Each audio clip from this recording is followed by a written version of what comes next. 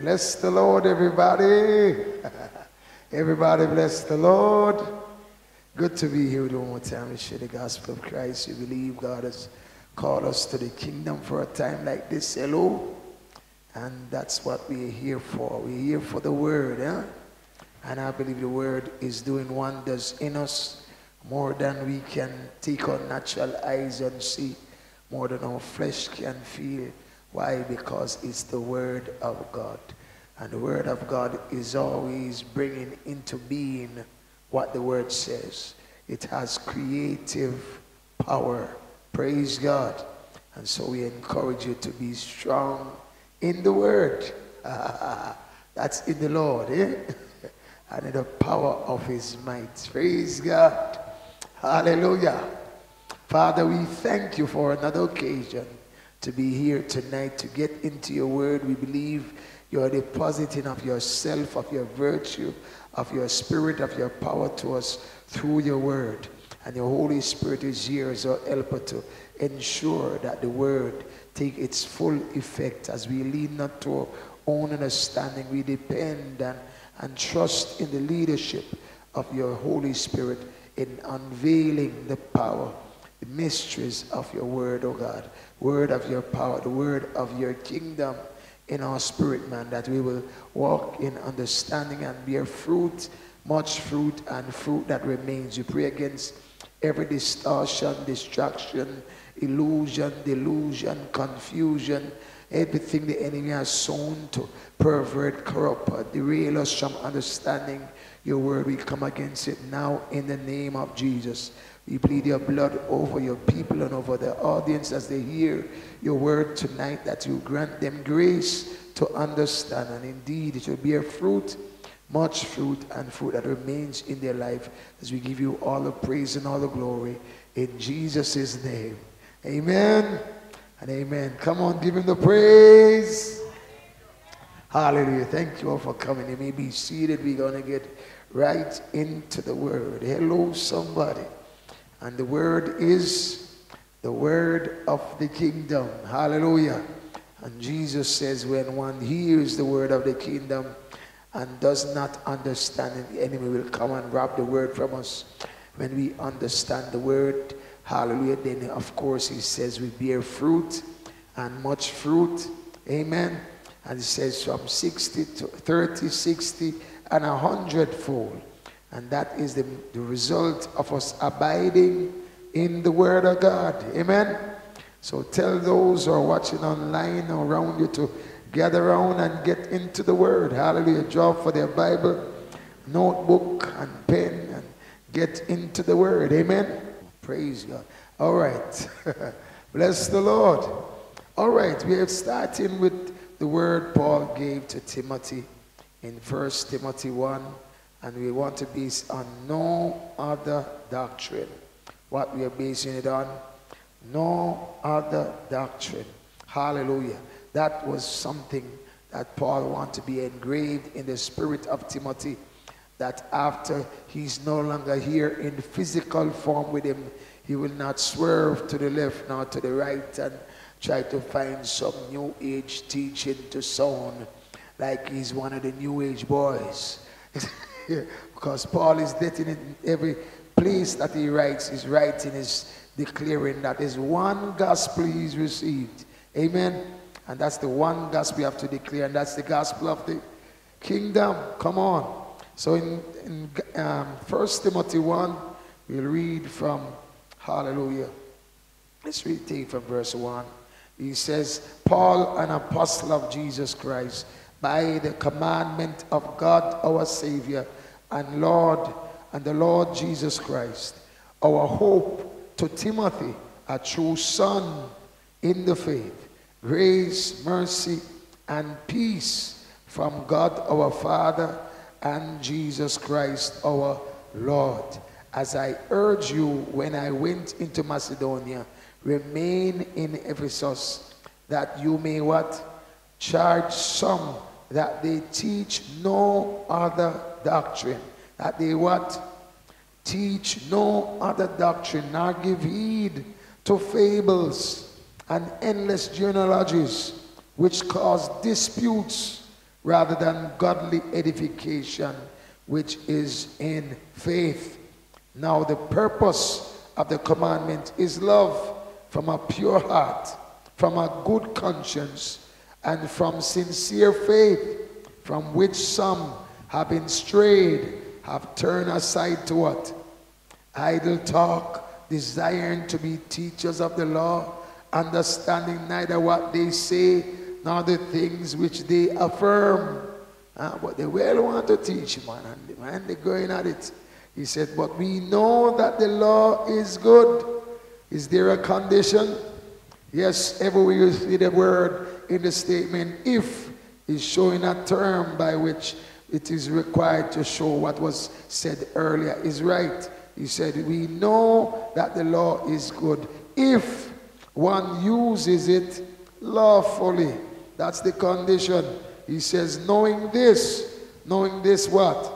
That the law is not for a righteous person. Come on now. But for the lawless and insubordinate, for the ungodly and for sinners, for the unholy and profane, for murderers of fathers and murderers of mothers, for manslayers, for fornicators, for sodomites, for kidnappers, for liars, for perjurers, and if there is any other thing that is what? Contrary to sound doctrine. He says, according to the glorious gospel of the blessed God, which was committed to my trust. In other words, Paul says, it's the gospel that teaches him that that's the purpose of the law. And he says, I thank Christ Jesus, our Lord, who has enabled me, because he counted me faithful, putting me into the ministry. Although I was formerly what? A blasphemer, persecutor, and an insolent man. But I obtained what? Mercy, because I did it ignorantly in unbelief. Come on. He's not saying that's the person he is now, but he's saying that was the person he was then, being in unbelief. And he says, the grace of our Lord was exceedingly abundant with faith and love, which are in Christ Jesus. This is a faithful saying and worthy of all acceptance, that Christ Jesus came into the world to save who? Sinners, of whom I am chief. Now, that is one that I heard a preacher said, you know, that means Paul is saying he's the chief of sinners, and yet still the Lord saved him. That's not a true rendition of what Paul said at all. Paul is referring of himself being a sinner in past tense. Though he says, I am, he's saying in present tense of saying, I am, to say amongst all those who sin, he would consider himself doing the worst among them. Why? Because he said he was a blasphemer. He was one who caused people to turn from the faith. He was being used to injure the church and was seeking very much to destroy it. And he says, that is a deadly thing. Come on now. And so he says, man, I was chief among them of that, but that's not saying he's chief among sinners, no. No, because no one who's a sinner really is saved. He says, Jesus came into the world to save sinners. And how does he save sinners? By the remaining sinners? No, because he came to save them from their sins. And if they are saved from their sins, they can't still be practicing in sin and say, I'm saved from it. You got it? Yeah, we have to make that clarification for some strange doctrines out there. Yeah, which Paul told Timothy, there's no other doctrine. Huh? Come on now. Huh? He says, however, for this reason, what reason? I obtain mercy, that in me, first Jesus Christ might show what? All long suffering as a pattern to who?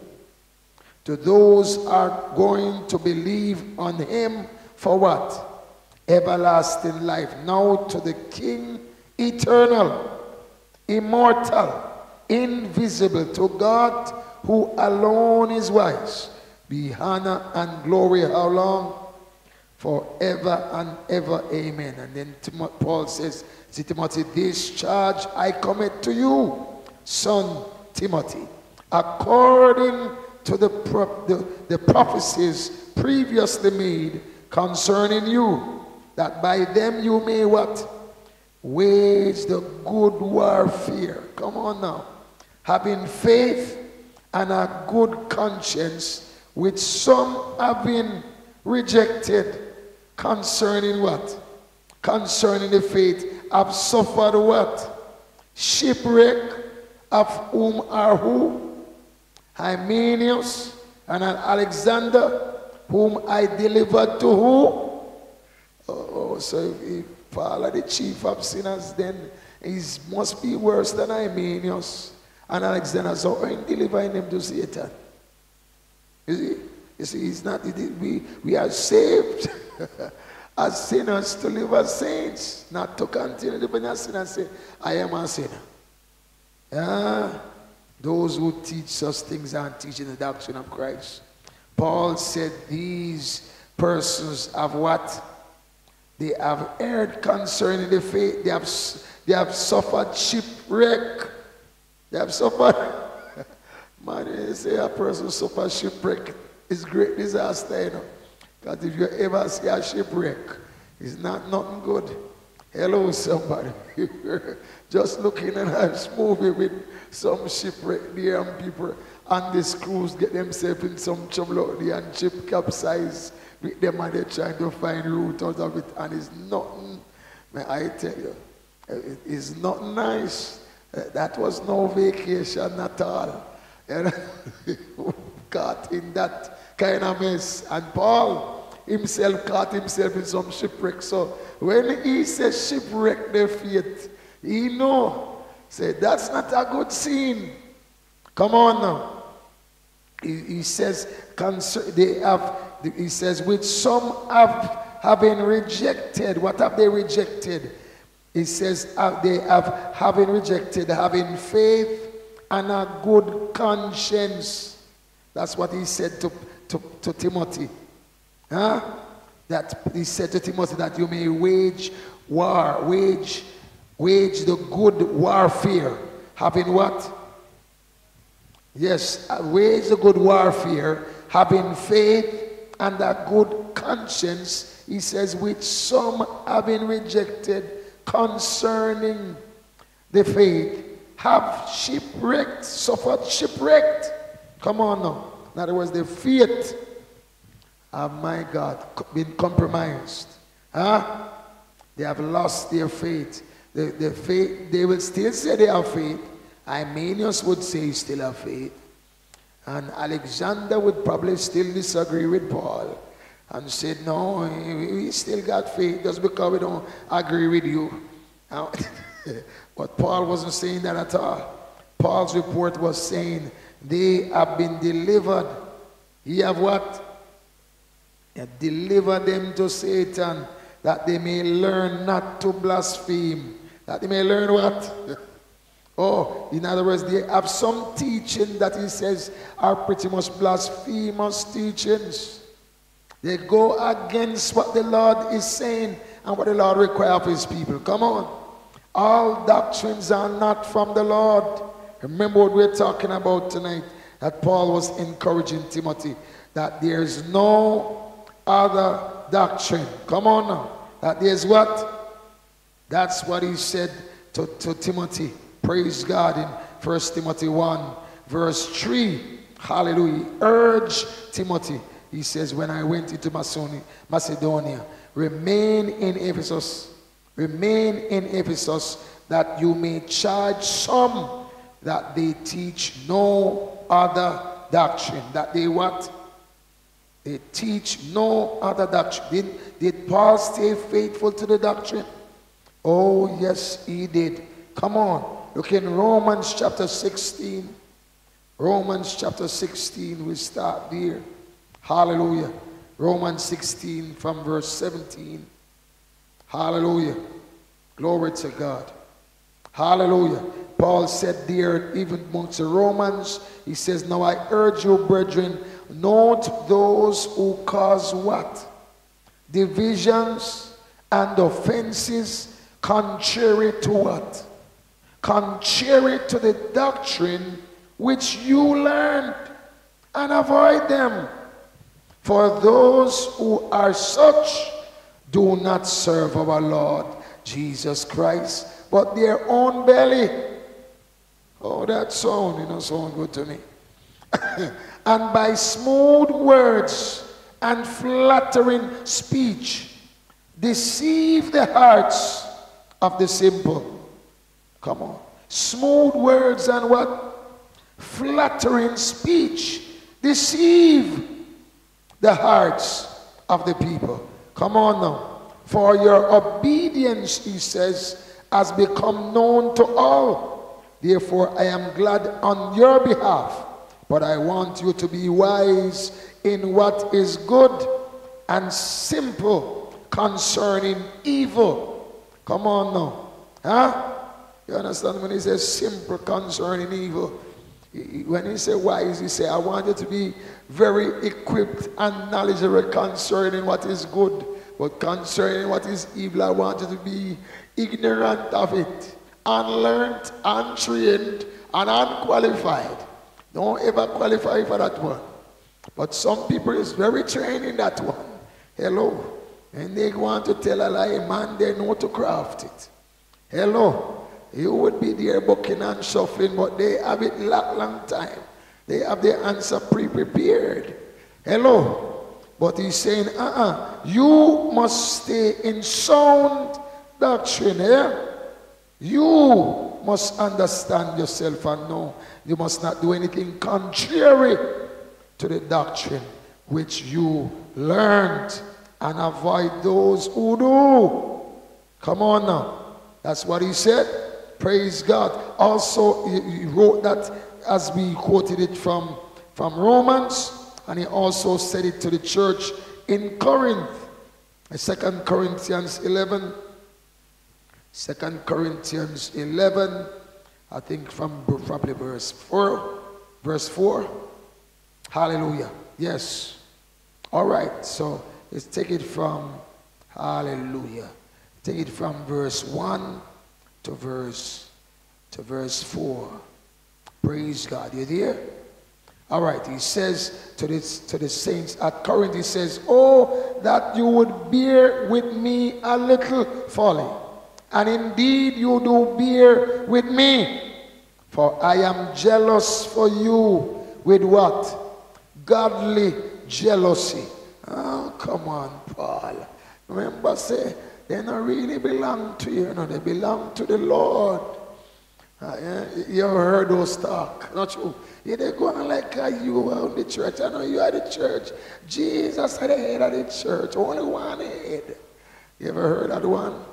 And so they believe you should bear no godly jealousy for who you've been laboring over to bring them and to present them to Christ. Paul said, Paul is expressing this in writing and said, I am jealous for you with what? Godly jealousy, for I have betrothed you to what? One husband, that I may present you as a chaste virgin to him, to Christ. But I fear lest somehow, as the serpent deceived Eve by his craftiness, so your minds may be what? Corrupted from the simplicity that is in Christ. He said he gave it to them simple that even a child, a baby sitting there could hear and understand. But some people love the people them that quote some word, they have to grab dictionary and make a note a word and look for it later. Then they say, man, the man went deep. You know what a man profound or spacious or loving God. He says, our space what? Yeah, man, all spacious. Yes, man, they love hear them kind of teacher. Then they say, that man teach, man. He says that they have been corrupted from the simplicity that is in Christ. For it says, if he who comes preaches another Jesus, whom we have not preached, or if you receive a different spirit, which you have not received, or a different gospel, which you have not accepted, you may well put up with it. Come on now. Easily seduced and led astray. Come on now. And we got to understand who the Lord appoint us to hear. The Lord appointed person in the body to teach the gospel to those who are in the body of Christ. Oh yes, he has. Come on. And that's why he says then you must know who the Lord appoint to you. Now so that's what Paul was speaking about. What did Christ give to the body? The offices, the fivefold ministry for. He says for the saints, it's not for the world. And he said in Ephesians 4, verse 11 to 16, praise God, he says, he himself gave some to be apostles, some prophets, some evangelists, some pastors and teachers. And what are they given for? For the equipping of who? For the world? No, for the saints, for the work of the ministry. And for what? For the edifying of the body of Christ. What is the body of Christ? The church.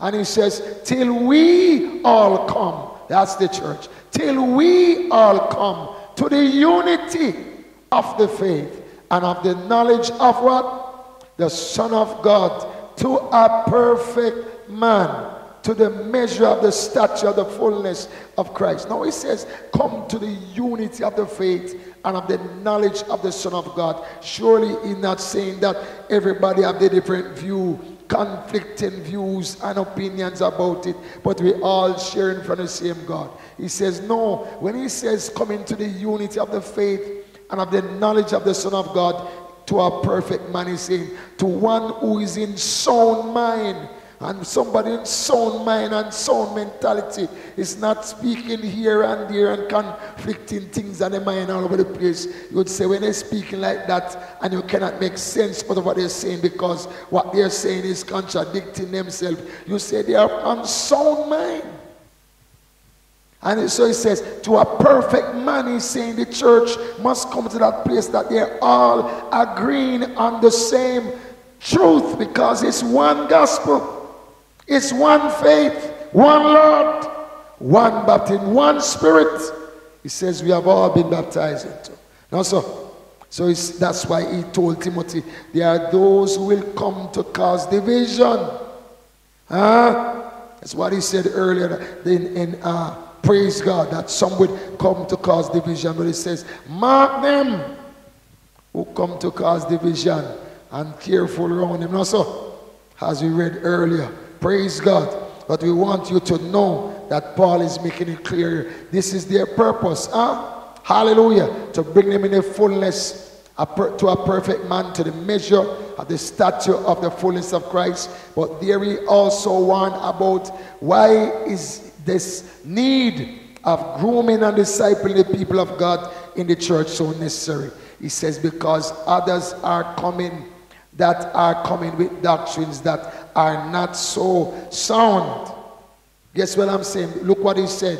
That we should no longer be what? Children tossed to and fro and carried about with what? Every wind of doctrine. Surely he's saying there, every doctrine is not from the Lord. Got it? He says there are many who will be carried and influenced and carried, tossed to and fro and carried about with every wind of doctrine. But he says we are training you, maturing you, bringing you in the unity of the faith and the knowledge of the Son of God, that this will not be your state, that you would no longer be children tossed to and fro and carried about with every wind of doctrine by the what? Trickery of men. The trickery of men there is talking about men who are using the word but not using the word accurately. Got it? As teachers still coming, but he says, those who are coming with those lessons and those doctrine did not come from God. Their words have become corrupted by the source they are entangling with. Come on, which is of evil. So he says, in cunning craftiness of what? He says this wasn't some mistake and some human error they made in having these teaching. He says this was cunning craftiness of deceitful plotting. It have to do with the nature of who they're mingling with, which Satan himself has that nature of being cunning, crafty, as a father of lies. Come on now. So that's how Paul referred to it, as saying, hey, there are persons who are teaching things that not so wholesome, and of course it is leading and entertaining sin in the people's life and giving them this false sense of security that though they are still engaging in sin, God understanding is going to be all right. And that is not the teaching of the gospel at all. Come on now. What Paul says, hey, we speak in the truth, but what? Speaking the truth in love may grow up. This is the intent of why I say we declare the truth to you. That you may grow up in what? All things into him who is the head. Who is that? Christ, from whom the whole body, joint and knit together by what? Every joint supplies. According to what? The effective working by which every part what? Does it, if every part does its share, it brings in what he speaks about, the unity of the faith and the unity of the knowledge that they have of the Son of God. Got it? And that will, of course, produce growth. That will what? Yes, in both in spiritually, in maturity, and also in numbers of those who are truly being trained in the word of the kingdom. He says, causing growth of the body for the edifying of itself in love. Come on. Hallelujah. And we know that even John, hallelujah, warned that we should be careful not to believe every spirit. And he said that in 1 John 4 verse 1 to 3. In 1 John 4 verse 1 to 3, he said, beloved, do not believe every spirit, but test the spirits. And I was saying it the other day, that when John said, beloved, don't believe every spirit, but test the spirit, he wasn't telling them, the believers, to test him. Are telling the believers, don't believe him because him is one spirit too. Don't believe, then we wouldn't have his letters as scriptures to trust what he wrote as scriptures, as the word of God. But he's saying, don't believe every spirit. He didn't say, don't believe no spirit at all. That would mean, say, not even him. We must believe. But that wouldn't be it at all. He says, don't believe every spirit, but test the spirits, whether they are what? Of God. Because what? He said many false prophets. He didn't say many prophets are out there. If it is that every prophet out there false, he wouldn't need to say false prophet. He just said enough prophet out there. And they went confused and fooling up. But now he says many false prophets.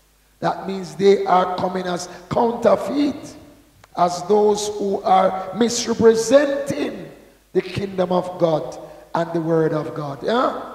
And he says many false prophets have gone out into the world. And he says by this you will know the Spirit of God.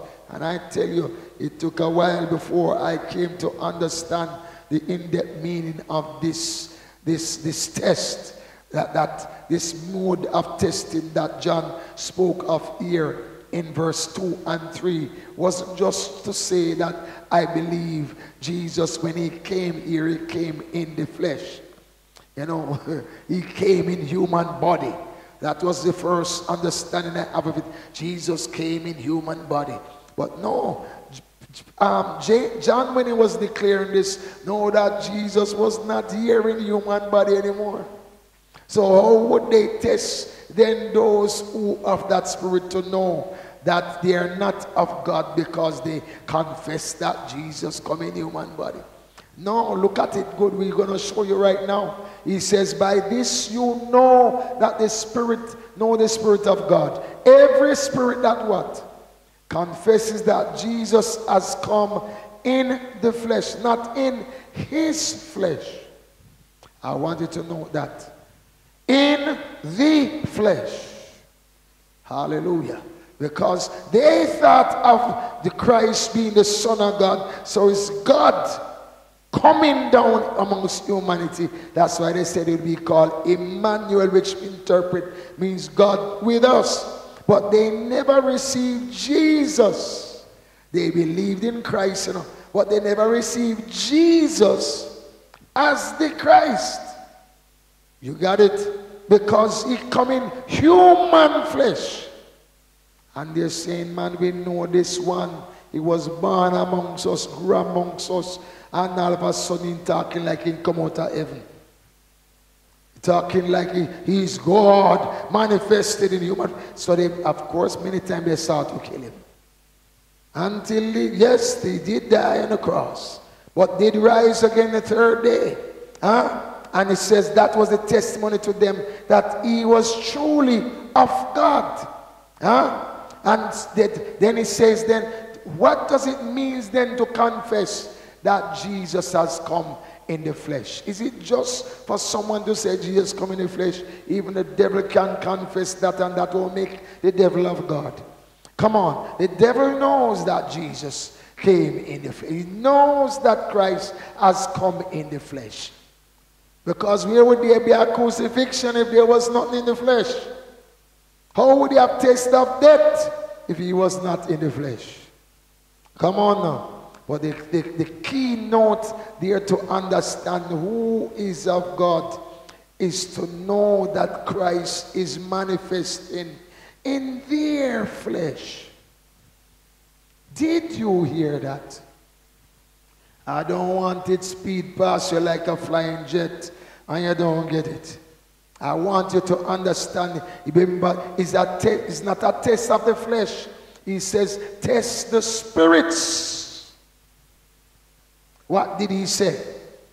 So he says, is the spirit of the person is going to be tested? Is that spirit as Christ, or is it another spirit operating contrary to Christ? Come on now. That's what he calls the Antichrist. That's what he called what? An Antichrist is against Christ. In other words, whatever that person is teaching and living must be in sync with what Christ taught and Christ lived. See? Because Christ doesn't work or teach against himself. He doesn't teach against what he taught earlier. Because as the time moves on now, you have to upgrade the teaching to say something new to catch a new crowd. No, his teaching is consistent, line upon line, precept upon precept, here a little, there a little, but all the word come together to give the one message. Word of the kingdom, of God's governance and rule over all his creation, and let him know that they must submit to God's rule, to God's way of governance over his creation, that they can become his heirs and partakers with him in his kingdom. Come on now. Now that is what he always taught, but he says, some will come teaching contrary to that. So he says, you should then be able to identify who is of the Lord and who is not. And the Lord said it this way, you will know them by their fruit. He didn't say you will know them by their gifts. And many have been fooled by following those who've been gifted Man, he told me what I ate this morning. He told me I was going abroad. He told me when I was a little boy who went through something in my yard and me never passed the exam. And then they start to gravitate to that person. All of a sudden you hear, he's a prophet up there, a mighty man of God, teaching the people. But they have not checked out the character. Jesus didn't just come displaying gifts and signs and miracles. The main thrust of his ministry was that he bare the heart of God. The character and nature of his Father was being revealed through him. And he could go, it was so much so that he could say to his disciples, when you see me, you see the Father. Whoa, come on. And that is something that must be clear amongst those who said, I come in the name of the Lord. There must be a clear display of Christ. Each point that the persons started to withdraw from Paul, and Paul had to correct them because some false teacher or teachings came there that wanted to seduce and draw them from Paul. What did Paul make reference to about them? That he presented himself to them even as Christ. He says, Christ was fully displayed to you when I was among you. And said you would take out your eye and give me. You saw me as an angel. You saw me that the picture of Christ being displayed plainly as Christ behind a tree. Come on now. In other words, it wasn't so much about him bigging up himself. It was about him revealing Christ to them. And he says, whoever is coming to minister, no matter how gifted they are, is the glory and the point of exaltation being pointed to Christ? Or is it becoming self-centered? Because it says, if it is Christ in you, then that's what we need to see coming from you. It says that, how do we test them that are of God? He says, do their confession, what they declare and how they live, does it line up with what Christ declared? Because who Christ gave as true ministers, as true apostles, as true prophets, as true evangelists, as true pastors, they were given to reveal his grace. It wasn't about them exalting and bigging up themselves to get a crowd and to become famous and popular amongst the people. It wasn't just about joining a crowd. It was more so about making disciples. It was about what? Come on, follow me here. Are you getting it? Hallelujah. It was about what?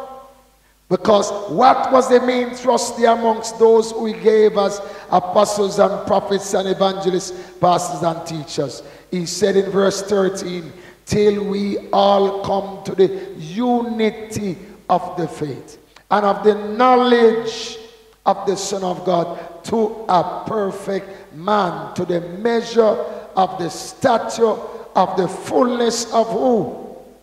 They're not Christ. They must be full of, is not full of me. Full with Christ, because Paul made it clear that I am crucified. In Galatians 2 verse 20, Paul made it clear that it's Christ that is on display. I have been crucified with Christ. It is no longer I who live, but Christ lives in me. And the life which I now live in the flesh, I live by faith in him, in whom? The Son of God, who loved me and gave himself for me. Come on. So he said, when we start to make it Christ-centered, my God, what can Christ do? Don't you remember? Come on, somebody. He's a miracle working God. Hallelujah. And of course, miracles will birth forth, but the greatest miracle is Christ being displayed in and through you. Come on, somebody. Greatest miracle is a life that is sold out to God's holiness, righteousness, and truth. Come on now. So even amongst John, that the Lord says, of those born from a woman, there's not one greater than John. John didn't do one miracle, but John, of course, lived a life that was holy and righteous and true. Come on, that they could say all that John have said about this man is true. In other words, his testimony of Christ was sure. Glory to God. And that was a good report for him. And it will still be a good report for anyone who truly trusts in the Lord. Huh? No other doctrine. Huh? Come on, somebody. Hallelujah. Paul made that same statement to the Galatians in Galatians 1 verse 6 to 7. He had to rebuke them about this because they heard the gospel from him. But sooner, as some Jews came amongst them and told him, hey, Jesus was a Jew, Jesus was circumcised, Jesus was keeping feast days, they start to go back to those things and think they were becoming more righteous in the eyes of the Lord. Somehow they thought Paul may have oversight in missing out those teachings to them, and now they're finding true justice and true teaching in it to really be close to God. And Paul said this was not a spiritual move, that was a carnal move, to now be subjugated to the law rather than being led and empowered by grace to walk in newness of life. Huh? And he said to them in verse 6, I marvel that you are turning away so soon. From who? Notice he didn't say from me. He said from him who called you in the grace of Christ. That of course include him. He called them in the grace of Christ. But he says from him, because who is the one working through him to call them? It was Christ. You got it? Because that's why we gave the verse before. He says it's not I who no longer live, but Christ who lives in me. So he says I didn't do this of myself. He says you are turning away so soon from him who called you in the grace of Christ to a different gospel, which is not another. In other words, there is one gospel. Hello. He said, but there are some who trouble you and want to what? Pervert the gospel of Christ. But he says, but if we are an angel from heaven, huh? Could Paul go so far to say, even an angel from heaven coming down with the glory of God and him and say, I got another one for you. Yeah, that's how they say, Ellen G. White get her gospel. And then they start a whole nation of teaching on that and form Seventh-day Adventists. Huh? But the angel show our fourth commandment to go back to Sabbath.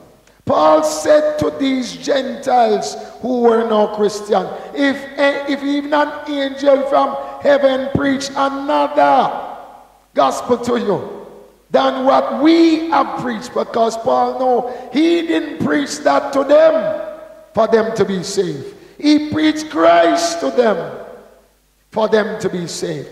And he says, to what have you, to any other gospel to you than what we have preached to you? He says, let him be what? Accursed. Come on, he said, withdraw, run for your life, because that won't mean nothing good for you. Hello, somebody. He says, that is someone you should reject. He says, as we have said before, in other words, he's saying, this is not the first time he's saying it to them. He says, so now, so now I say again. He said, I said it before, and now I say it again. If anyone preaches any other gospel to you than what you have received, let him be accursed. Come on, give me more there. And he said what? Hallelujah. For do I now persuade man or God?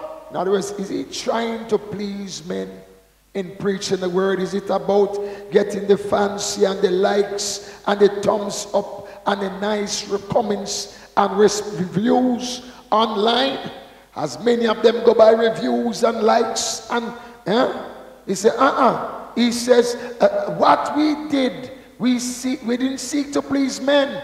Our objective was to please God. And those who want to please God will agree. That's how they're going to know who is of the Lord. The objective is to please God and not to please men. He says, for if I still pleased men, I would not be a bond servant of Christ. In other words, he would not be a faithful servant to the Lord if he sought to put the priority on pleasing men rather than pleasing God. Hello?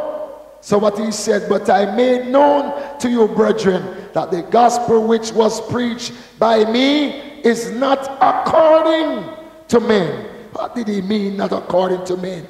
Did men minister the word to Paul? Of course they did. But he says, hey, it's not according to men's own imagination and reason and intellect. It came by divine revelation through Christ. Hello? Come on. Give me some more. He says, for I neither received it from man, nor was I taught it, but it came through what? The revelation of Jesus Christ. For what? You have heard of my former conduct in Judaism. This is what is called the Jews' religion.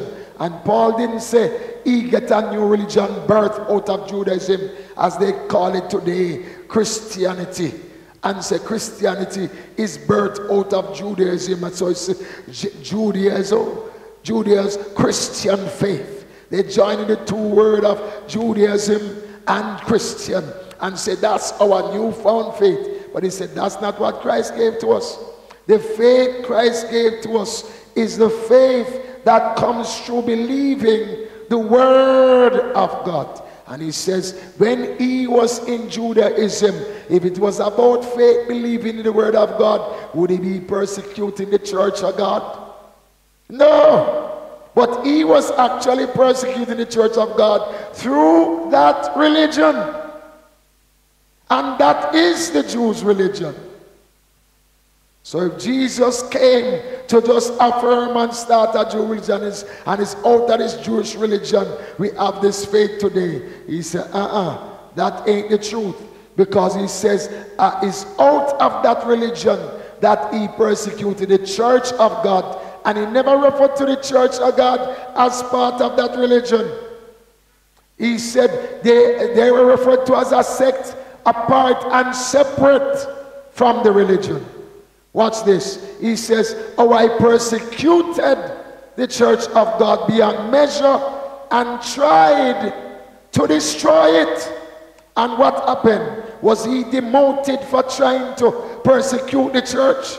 No, he said actually he was promoted in the religion for doing it. So how does this faith birth out of that religion? How do we cause it to say we have a Judeo-Christian faith and say it is Christianity and Judaism coming together for us to have the true faith we have today? Not so. Paul testified against that in Galatians 1 and gave his personal testimony that in Judaism that's what he did, persecuting the church of God beyond measure and tried to what? Destroyed it. And because he was trying to destroy it, was he demoted in his religion? No, he said he was promoted. He says, I advanced in Judaism. I advanced in the Jews' religion. So how is that Jews' religion now being adopted by Christians as part of their faith?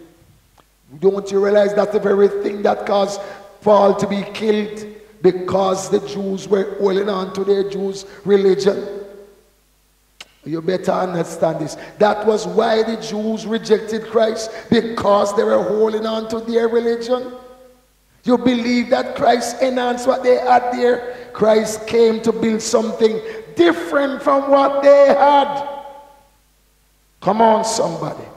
If it was the same, he wouldn't need to say, my church. It would just be the church already up in there under Judaism that is enhancing. But he says, I will build mine.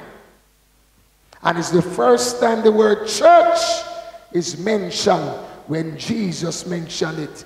And there was no church before. His church. You need to understand this principle. Hello? When he used that word and said, on this rock I build my church. What was that rock? The revelation of who he is. As he asked the disciples, who do you say that I am? And Peter declared, you are the Christ, the Son of the living God. And Jesus said to Peter, it's not flesh and blood. In other words, man didn't reveal this to you. Who revealed it to you? But my Father who is in heaven. Come on, the same way Paul is saying the gospel that he preached was not given to him by men. He says, Christ revealed it to me. You got it? So he says, then this is a more sure word than word through men who have been tainted by sin. He says, this one is coming through the Son of God himself. Huh? They would say in regular terminology from the horse's mouth.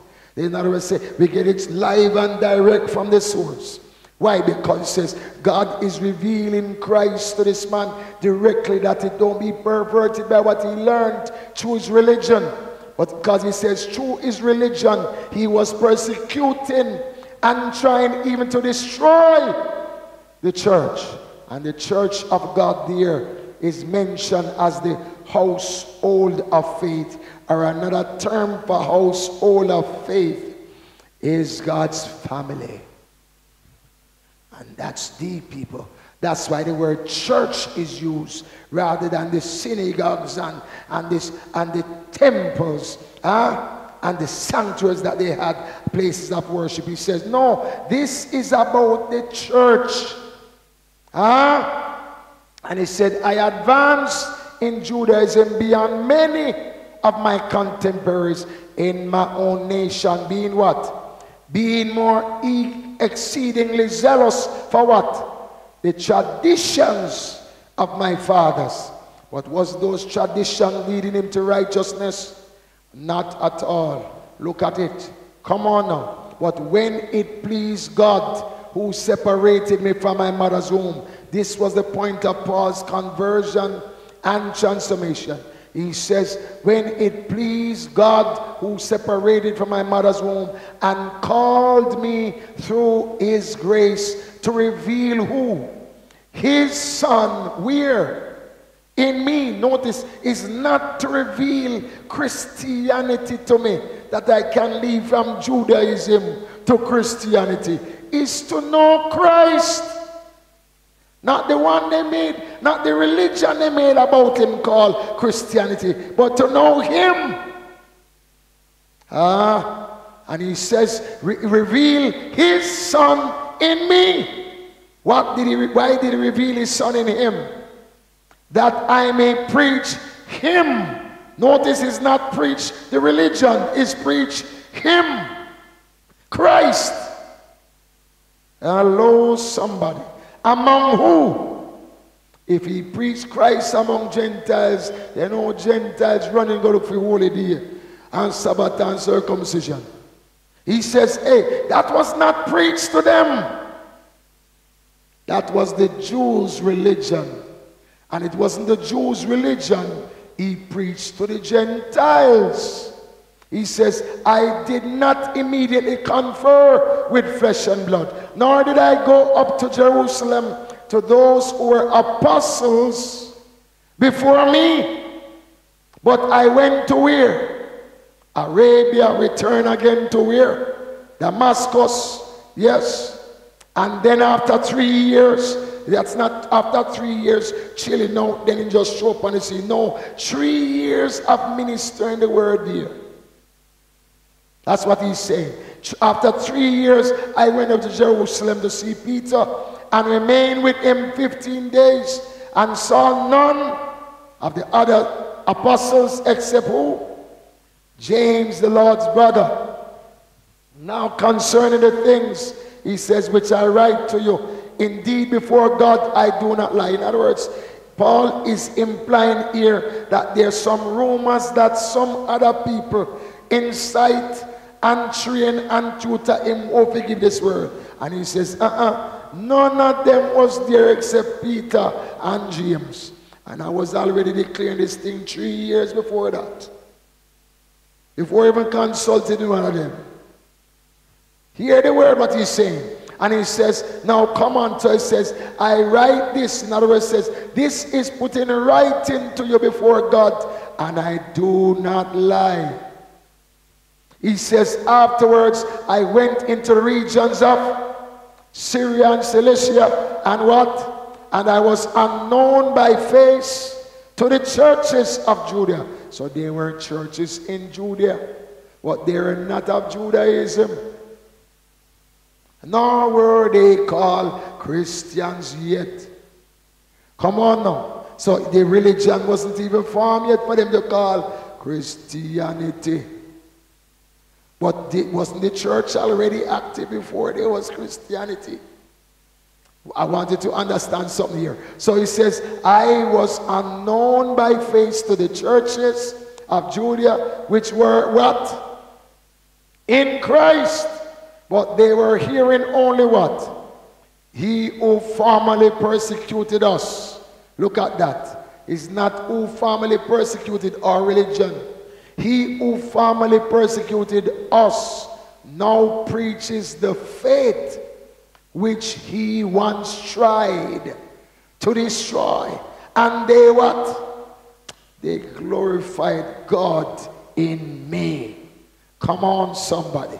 That is sound doctrine, sound minister, sure word that is declared. Say, there's no wavering here, no so. The word is sound and it is sure. Hello? So look at what Paul is saying. Why we come to the second chapter that Paul now has to mention in the letter. Though he's writing to the Galatians and he was there with them physically, he said he's writing to them to identify to them, put it in writing that this was why there was some conflict, some altercation between him and Peter. And he wanted them to understand this was squashed right on the very floor. You know, this was not physics right where it happened. We never need no second meeting and follow up to clarify the matter. You get the thing? Look at it what he said. He says then after what? Fourth, now you do all the calculation. Because some years not to be mentioned where he was at Sicilian and where he was at Syria. Right? And so, but he mentioned 3 years after going to Peter. And then he said he went to other countries. And then he says, after 14 years. Now, you know, said that a whole lot of years there. We're talking somewhat in the region of 20 years, give or take. A few, huh? And he's saying that then I went up to what? Jerusalem again with Barnabas, and also took Titus with me and went up by revelation, communicated to them what? That gospel which I preach among whom? And if him says then one doctrine is one gospel, was there a different gospel for the Jews?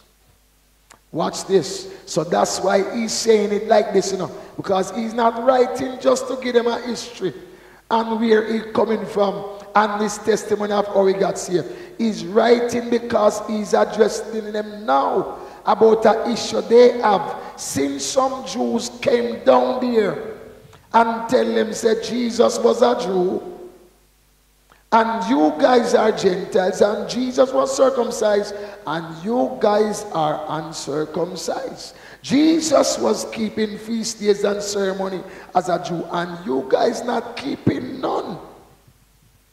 And they thought that, oh, it look like we never hear the gospel. That's why Paul started and said, there is only one. Woo! That's why Paul said it to them in this way, to say to them, they have moved to another gospel which is not another. That's what he said in Galatians 1 verse 6. It moved to another gospel which is what? Not another, but he says there are some who seek to pervert the gospel. In other words, they're trying to carry in the religion into the gospel. And it says the gospel was never meant to be a religious message. Never. Religion was here already, and it wasn't saving anybody. It only really put them in bondage. But it says, whom the Son set free. Come on. What did he say to them? I marvel you are turning away so soon from him who called you in the grace of Christ to a different gospel, which is not another.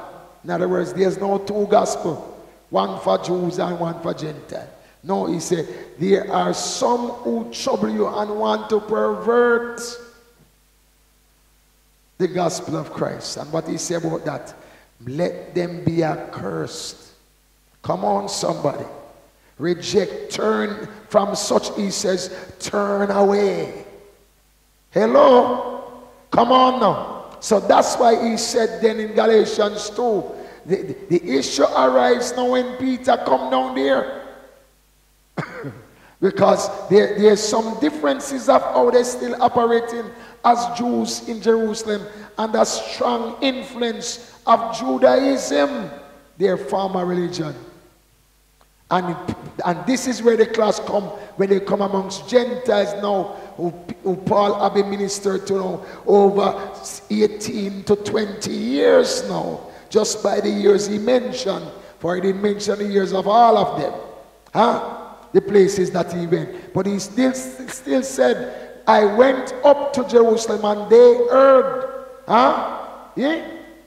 After 14 years, he said, I went up went up by revelation and communicated to them that gospel which I preach, among whom?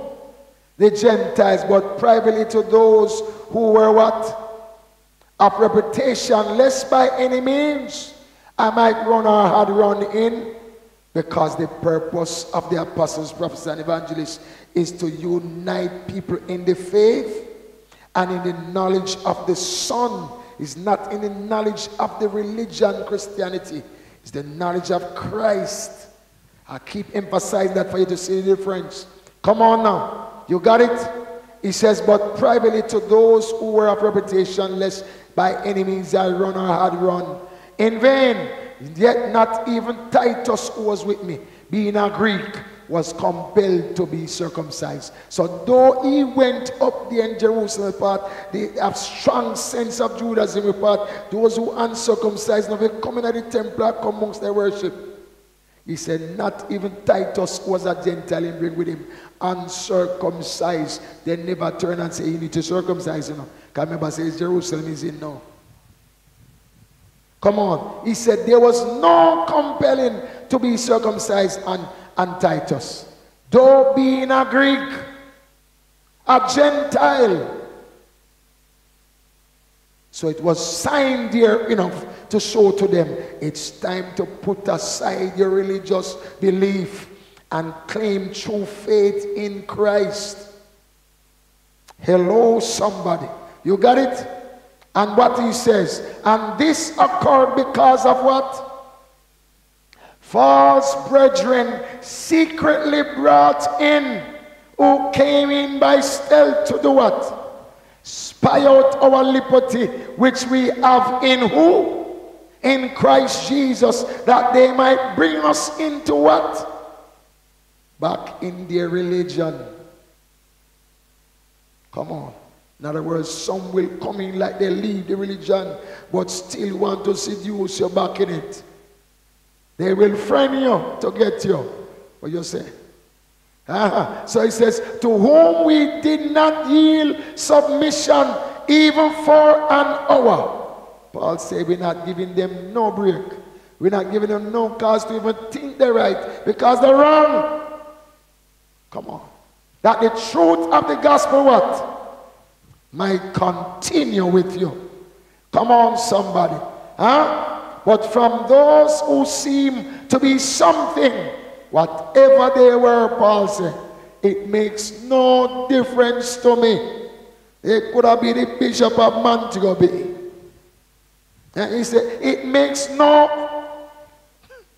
Oh, you understand that one? No, man, they would have said, no, you have to remember now, you have different generals, you know, those who have great big mega churches, you know. You got to be careful now, those guys, you know. They have influence and power, you know. You know? No, I don't know. But I know in whom I believe. And I'm persuaded that he's able to keep that which I've committed unto him against that day. What do you say? Hello? He says, what did Paul say? God shows personal favoritism to no man. Is that clear? Loud and clear. For those who seem to be something, Paul said, added nothing to me. Come on now. Give me more. Hallelujah. But on the contrary, when they saw that what? The gospel for the uncircumcised had been committed to me, as the gospel for the circumcised was to who? Peter. For he who worked effectively in Peter for the apostleship to the circumcised also worked effectively in me towards the Gentiles. Is that clear? The same one working in him is working in me. That's what Paul was saying. Paul wasn't saying here is two different gospels. One for the Gentile, Paul preaching, and one for the Jews, Peter preaching. No, he says it's the same gospel. We all, Jew and Gentiles, had to believe in Christ to gain that righteousness of God. He says the law didn't give it to us. Circumcision in the flesh did not give it to us. We got that righteousness through faith in Christ. You got it? Watch this. So he says, when James, talking of him as the Lord's brother, this was one who was one of the children who Mary had, who was one of the brothers who didn't believe in Christ while Christ was there. But after Christ rose from the dead and appeared to many, and many believed on him, then he now, being flesh brother to Jesus, being born of Mary, they appoint him, say, if he is brother to Jesus, him is like a pillar to the church. And that's why Paul speaking like that say, God no see no favorites here enough, son. If you don't have the word click together, you're kind of off. You need to come and make sure you how you go. You watch what Paul is saying here. Watch if it has no impact on what he says next here. He says, when James, Cephas, and John, who seem to be what? Pillars, perceive the grace that had been given to me. They gave me and Barnabas what? Right, in other words, they say, right on, brother, you got the thing. There is nothing there to be altered, to be adjusted, to be monitored. You got the thing bullseye.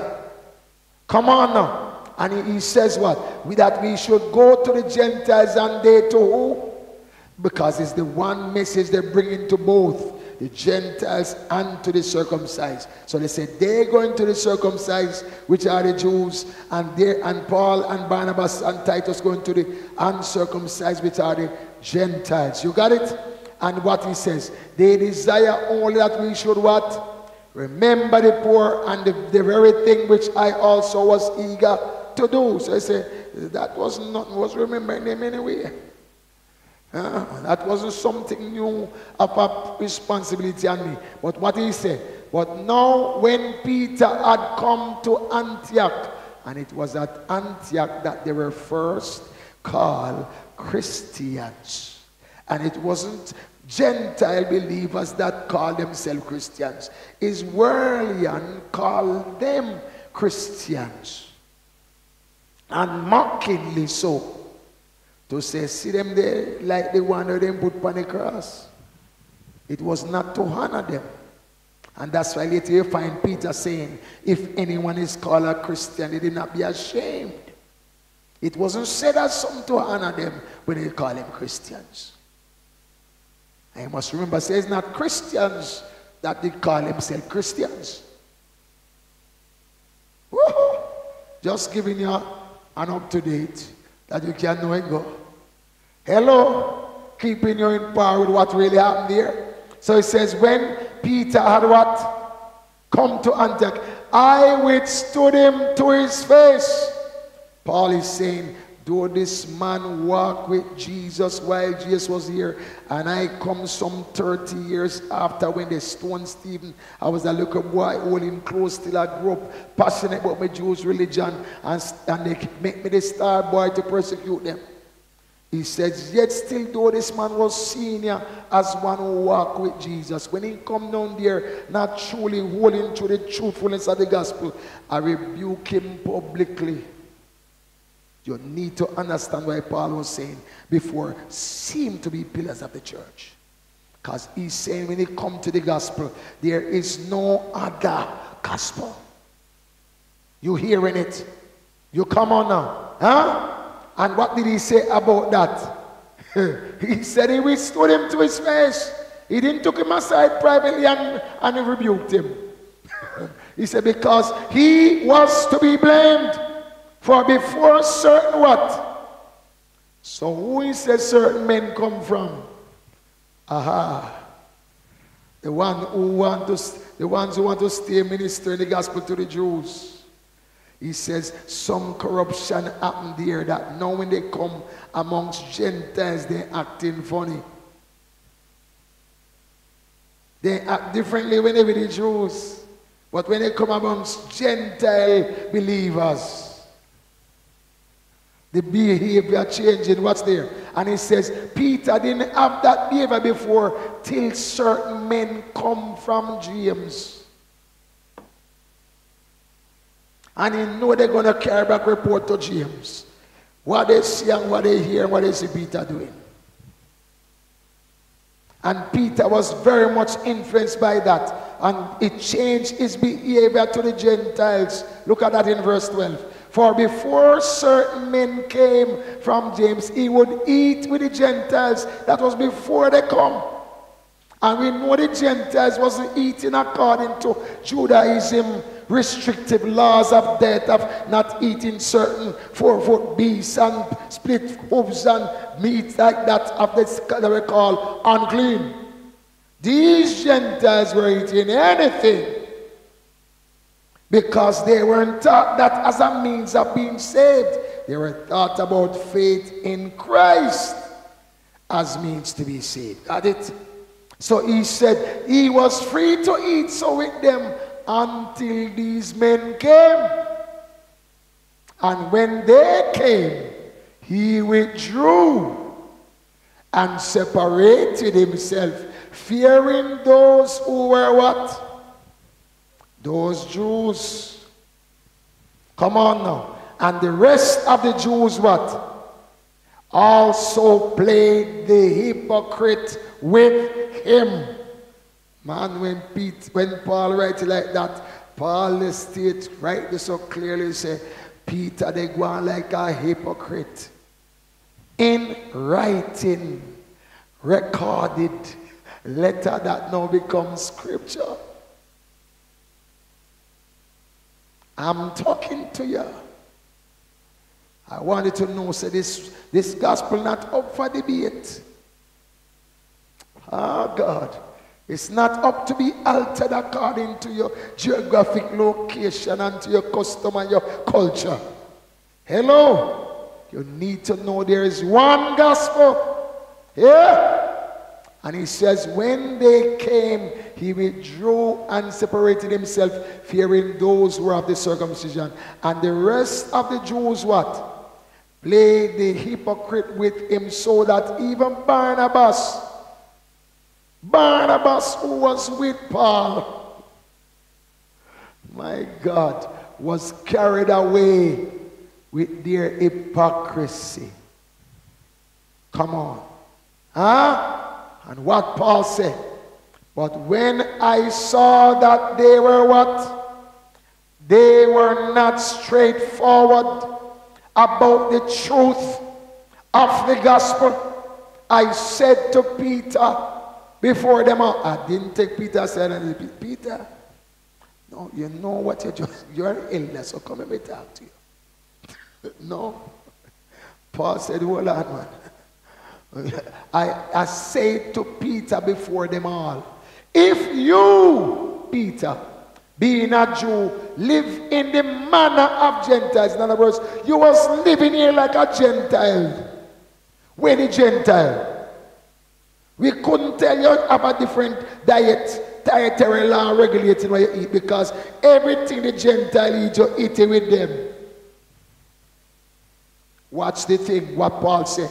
What Paul said, if you being a Jew live in the manner of Gentiles and not as the Jews, because it's the Jews at those dietary laws. Come on now. Why do you compel Gentiles now? He said, by your withdrawal you are showing say something was wrong with what they was doing. And now you're separating yourself to tell them, say, they better seize if they want to get back your company. He says, now you by your action, you are compelling Gentiles to live as Jews. Remember, this that happened at Antioch was not something that happened at Galatia. So why is Paul writing to the Galatians and mentioning this with Peter? Because the similar effect of thing happened now to the Galatians, that were Gentiles that came through the gospel. That Jews went down to them to introducing Judaism. Come on now. And perverting the gospel. Yeah. Come on now, somebody. Huh? And Paul had to bring up that case to show them, say, even when it was Peter who missed it, he never spared to tell him before his face. That's why Paul is saying now, that's why I have all confidence to rebuke you, even when I'm not present in a letter. Because you miss it to go join the Judaizers. Come on now. You get it? So Paul wasn't making mention of this with Peter for them to somehow have some low image and reflection and response to Peter. He was using this to show his unrelenting passion and zeal to do it according to how Christ gave it to him, and having no excuse for anything to be altered to suit somebody because who is in the crowd. But he said, this Peter did, and this Barnabas did, and I had to rebuke them before them to let them see, say, this was not acceptable. Hello? Come on now. Huh? What he said to Peter, we who are Jews by nature. Why did he say Jews by nature? This was not a spiritual thing done for them to be Jews. They had blood relation to those who were the ancestors that were really declared and called Jews. Huh? Hebrews would be mostly that they were called by the language. Huh? But he said Jews more what? So known as those who came out of Egypt or wandering in the land till they had their own land. Jews actually, the word Jew actually means nomad, you know. It means nomad. The persons who are wandering looking for their own land. So they got that name Jew when they were wandering looking for their land till God brought them in their own land. And it still stuck with them, but it was a name given to them by Gentiles. You got it? So he says, we live in the manner of Jews. And by natures we are Jews, not sinners of the Gentiles. In other words, it says, we didn't grow like Gentiles. We grew as Jews. That's why it says, Jews by nature. Later you find that Paul said, refer to the Jews as the natural vine, and refer to the Gentiles as what? The wild vine that was engrafted into the natural one. You get it? So they say they were naturally trained. So what wasn't their natural training the Lord used to bring them in? It was faith in Christ that brought them in. You got it? Look at this. So it says, we who are Jews by nature and not sinners of the Gentiles, what? Knowing that a man what? A man is not justified, means to be made righteous, straight, accurate, and in good standing with God by the works of the law. But what was he made righteous by? So if Paul says, we natural Jews know that a man is not justified by the works of law, but by faith in Christ, it means that even they as Jews were not declared righteous by their law. Look what he's saying. We know that a man is not justified by the works of the law, but by faith in Jesus. Even we, speaking of we there, speaking Peter and himself as natural Jews. He says, even we have believed in Christ Jesus, that we might be justified by faith in Christ and not by the works of the law. Why? For by the works of the law, no flesh, come on now, shall be declared righteous. Does he then give license that because we're not going by the works of the law, then we can't do anything? We can't live any kind of immoral life and say, we under grace? No, he says, because he said, but if while we seek to be justified by Christ, we ourselves are found what? If we still engaging in sin, is Christ therefore a minister of sin? Did he say yes? No, he says certainly not. For if I build again those things which I destroy, I make myself what? A transgressor. Come on. He's making it clear. He's not going back to live according to the flesh. Because remember, he said, those who live according to the flesh will die. But those who live according to the Spirit will have life and life more abundantly. Come on. For it says, I through the law, what? I died to the law. What did I die to the law? To live lawless? No, I died to the law that I might live to God. Woo! Come on. I have been what? Crucified with Christ. That's where he said it. It is no longer I who live, but who? Christ lives in me. That's the same word I was sharing with you in 1 John 4. Verse 2 and 3, where I was telling you, one who confesses that Christ came in the flesh. Is not just in his flesh, in the flesh. And if he come in the flesh and he says in you, he's in your flesh. And he's saying then, his life must be revealed in you. Because you said you received him. You didn't receive the religion. It's him you receive. Come on now. You see it? That's why Paul said, it's no longer I who live. No longer I who live, but Christ lives in me. So he said, oh, you're going to get me in a sin. And we don't know Christ in a sin. Come on now, you get the thing? Because he says, I'm not relying on the old me to live this life. If I rely on that old me, that would be like going under the law. The law was given to the old me. The old me was a sinner, was unrighteous, was ungodly. That was who the law was given for. But I say, I can't be in Christ now, Christ in me, and submitted to what is for the ungodly. Because I say, what the law was given, it wasn't for the righteous. It's for the ungodly. You don't tell an honest man, thou shalt not lie. It would be an insult to him. It would be implying that what he's saying is a lie. You don't say to a man who has honestly dealt business with you and giving you your share, and you said, you must not steal. It would be accusing of being dishonest. It only applies where people have been violating those principles. And he says, why then you think they got the law? If they were not doing it, you think they would get it? Come on now.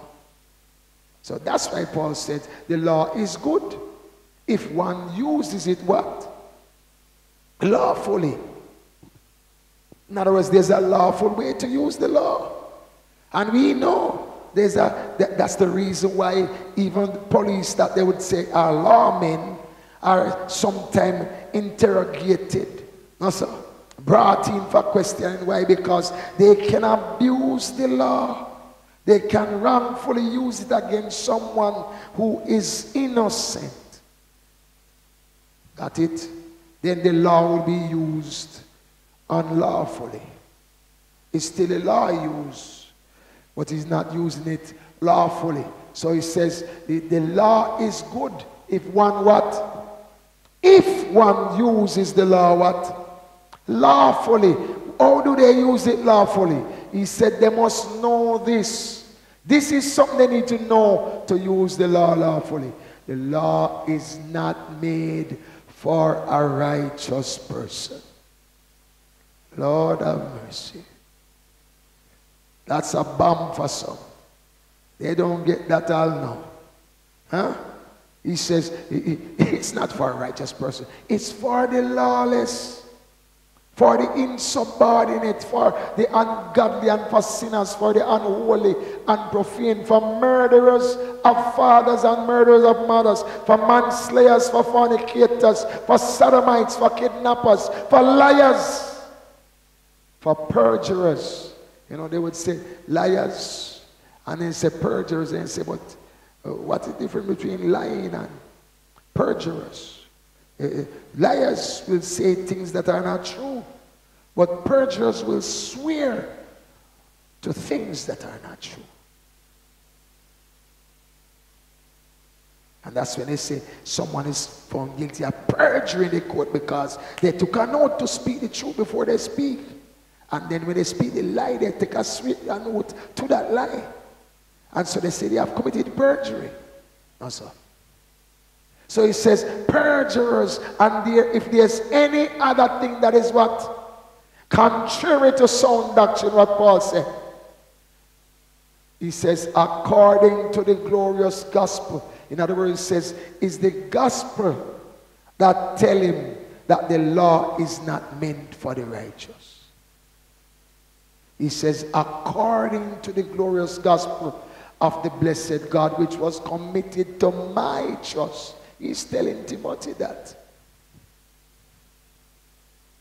So he says, it is useful, yes, but don't use it on people who God has cleansed.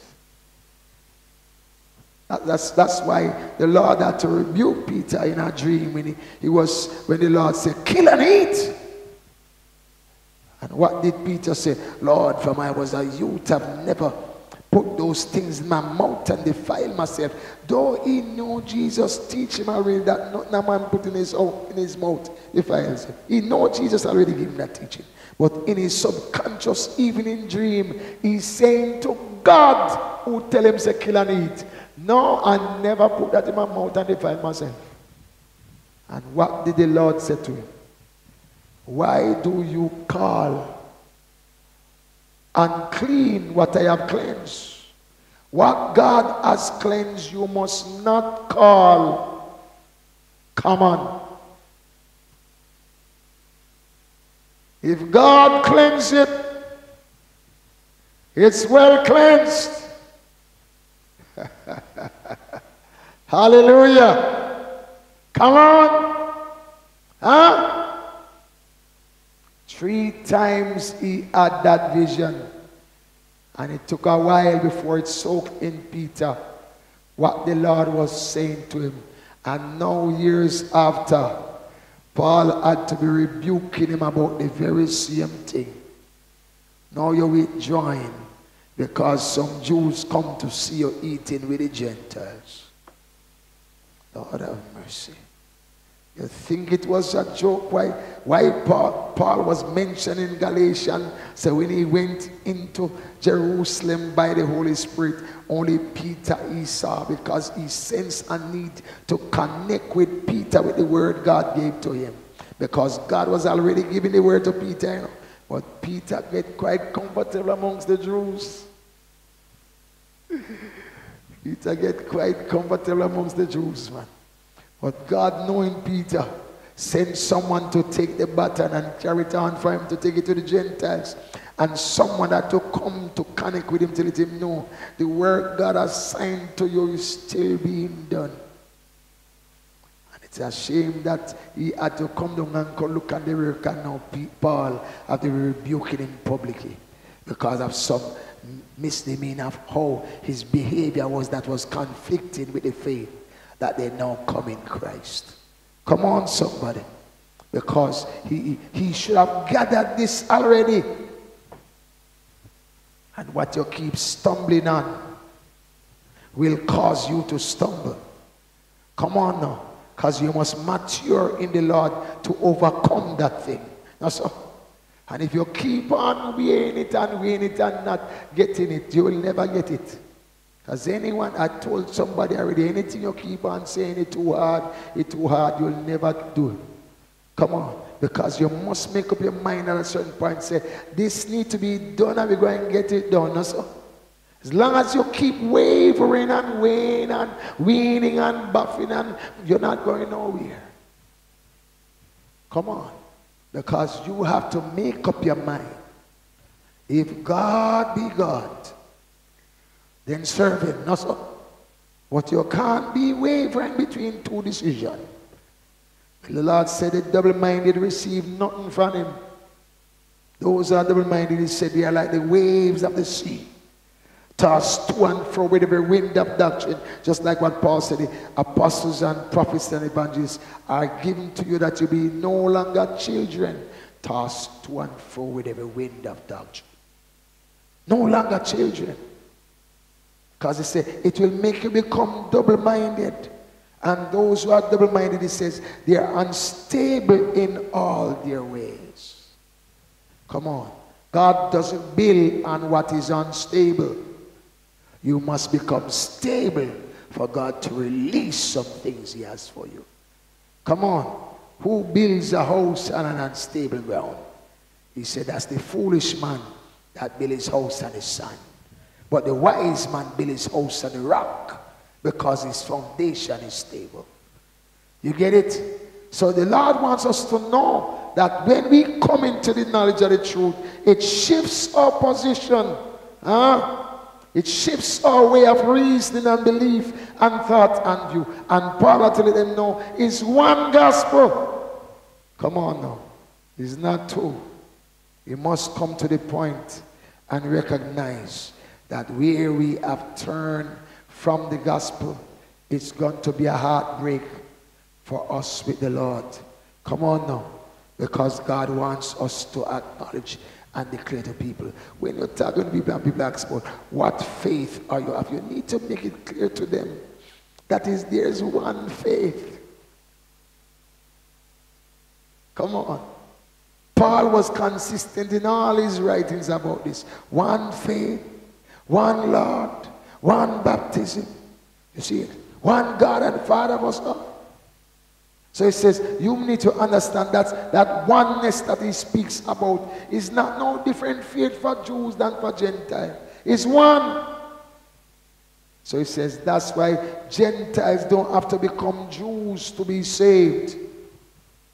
Because he never said for God so loved the Jews that he gave his only son. He said for God so loved the world. And that spoke of all nations. Come on. The Lord told Abraham in the promise that you'll be the father of many nations. He didn't say be the father of one nation. Israel is only one nation. That nation of Jews is only one. But he speaks of being the father of many. And that means the Lord says through that seed that was coming, all the nations of the earth, what? Shall be blessed. Come on. But who are they blessed through? Christ. It's not through Israel. It's not through the Jews. It's through the Son of God. The Son of God came through the Jews because they were the first people, the first nation God had a covenant with. And that was tailored through the whole of the Old Testament. But the New Testament now has a new body called the body of Christ, which is the church. And the church comprised of Jews and Gentiles. That the Lord said he has made into one body now in Christ. So he said you can't go back to the old man trying to go fishing after old principles. Handle not, touch not, taste not. He said these things perish with the using. You need to know and come into a full maturity about Christ. You see, religion itself had a place. Let me give it for some persons to understand. Because even James spoke that there is a pure religion. James said there is what? A pure religion. So it says, but what is that pure religion to? To what? There it is on the screen. Pure and undefiled religion before God and the Father is what? Is this to what? Visit the orphans and widows in their trouble. And to what? Look at that latter part. To keep oneself unspotted from the world. Come on. To keep oneself what? Unspotted from the... That's speaking about sin, baby. Come on now. You agree? So, which religion keep you unspotted in the world? There's none. It's Christ that keep you unspotted in the world. Got it? Right? So it still come back to Christ. All the teachers pointed to Christ. Anyone that didn't point to Christ as the means of salvation was in error. That's why Paul said in Romans 10, speaking about the Jews, he said they had zeal towards righteousness. They have a zeal, but they lack according to knowledge. That's in Romans 10, from verse 1 to verse 3. Paul says, brethren, my heart desire and prayer to God for Israel is that they may be saved. I bear them witness that they have a zeal for God. They have a zeal, but not according to knowledge. Why? For they being ignorant of God's righteousness, what did they do? Seeking to establish their own righteousness, have not submitted to the righteousness of God. Come on. It is Christ who is the righteousness of God. It's not Christianity, it's not Judaism. Come on, somebody. They have not truly submitted to Christ. Hello, somebody. Christ is what? The righteousness of God. He said he became sin for us that we would become the righteousness of God in Christ. Come on. He made him who knew no sin to be sin for us, that we might become the righteousness of God in him. Huh? And is there any righteousness perfect more than the righteousness of God?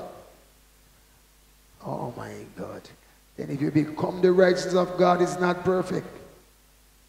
My God. And then who going to find fault with what the Lord has cleansed? Who is going to find fault with what the Lord has cleansed? Who can call what God has made clean common? He calls them a holy nation, a peculiar people, royal priesthood, kings and priests unto God. Huh? Holy as he is holy. Glory to God. Righteous as he is righteous. The wisdom of God in Christ. What you say? That sounds good to me. Praise God. And anything good must be God. Hallelujah. Because God is good. Hallelujah. Hallelujah. And anything that is not of God is not good. Hello, somebody. That's how we can know what is of God and what is not. Come on now, somebody. Because it's not, the Lord said, it's not what a man eats that defiles. It's what comes out of his mouth. For out of the abundance of the heart, the mouth speaks. And what he says comes out of a man's mouth. Sin. Did you know? Peter at the time, Jesus was correcting him about that. He never truly embraced it, and that's why later he have to meet in dream. And later Paul have to come and rebuke him about it. You need to understand this principle. Peter answered and said to Jesus, explain this parable to us. Note here, Jesus did not give a parable. Jesus was giving a teaching, plain and simple. But Peter was struggling to receive this because when he was a little boy, him sticking to Jewish diet. Watch this. And he says, explain this parable to us. So Jesus said to him, are you also still without understanding? Peter is talking to.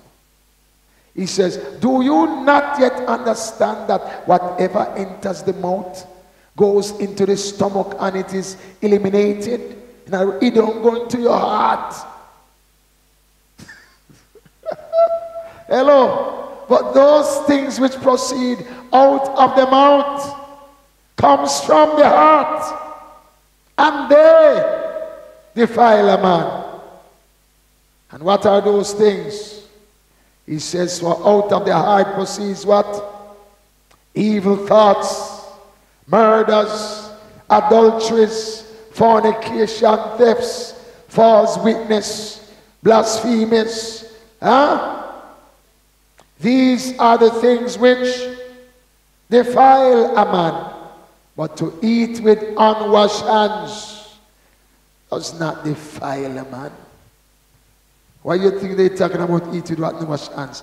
Because they believe dirt can transmit, and some unclean thing can be transmitted from their hands whenever they're eating. And you eat that unclean thing, man, you unclean too. Anything you eat with unwashed hand is unclean. And if you eat something unclean, you're unclean too. That was their mentality. And the Lord says, no, it's not what the man eat make him unclean. It's what is going on in his heart. Oh, you got it? Come on now. And so that, of course, was what the Lord was correcting. And years later, still had to be correcting it with Peter. Paul coming on the scene as a young minister. have to be correcting him publicly on it, because he still have some issue with the correction on that one. Huh? What you say? Sometimes people can behave like they receive correction and they don't, you know. But each person have to internalize the word. After what? Internalize the word and take the word personal. Because you can be there and say yes, and what in your heart you say, you know what I mean? Right? So you have to know how to internalize the word, because until you do, you and the word will have conflict. You will have a wrestling with the word. And Paul wrote about that. Well, Peter wrote about that in 2 Peter 3. He wrote about that with Paul. That Paul wrote things that he had received as revelation from the Lord. What he had what? Received what? Revelation. This wisdom that was given to him. Peter said it was given to him by the Lord. No, sir? It's in 2 Peter 3, verse 15 to 16. Says, and consider that the long suffering of our Lord is what? Salvation, as also our beloved brother Paul, according to the wisdom given to him, has written to you, as also in all his epistles, speaking in them of what? These things, in which are some things hard to understand. Which are some things what? Hard to understand, which untaught and unstable people twist to what? Twist to their own destruction, as they also do what? When he said the rest of the scripture is implying, indicating there that Paul's letters were scriptures. That's why it says they twist what he writes, and they also do the rest of the scriptures. Therefore, St. Paul's letters were scriptures. He didn't just quote it from Old Testament writings to scriptures, but his letters were scriptures. And he said the wisdom given to him is according to the Lord. Come on, somebody. You got it? So it can be trusted and taken as word. And he says those who wrestle with it, wrestle to their own destruction. They suffer the consequences of wrestling with the word. We are not called to wrestle with the word. We are called to submit to the word. We are not called to argue and debate and find reasons to go around the word. He says, no, submit. Submit to God. Resist the devil and he will flee from you. That's how you get the winning edge over the devil all the time. Because the devil may quote from the word, but he will not abide in the word. So if you are abiding in the word, you get the life of the word. And the life of the word is eternal life. And the devil don't have it. You know the devil don't have eternal life. Hallelujah. Glory to God, because Jesus referred to the devil as a murderer. In John 8 verse 44. And he says no murderer has eternal life in him. That's what John what? 1 John 2, 1 John 3, verse 1. Praise God. Verse 14. Hallelujah. Verse 15. He says, we know that we have passed from what? Death to life, because we love who? The brethren. He who does not love his brother abides in what? He abides in death. Whoever hates his brother is what? Is a murderer. And you know that no murderer, that includes the devil, no murderer has eternal life abiding in him. Come on. Cain never had eternal life. He didn't love his brother. And the word of God says Cain was of the wicked one. Who is the wicked one? The devil. And he says, why did he murder his brother? Because he practiced evil.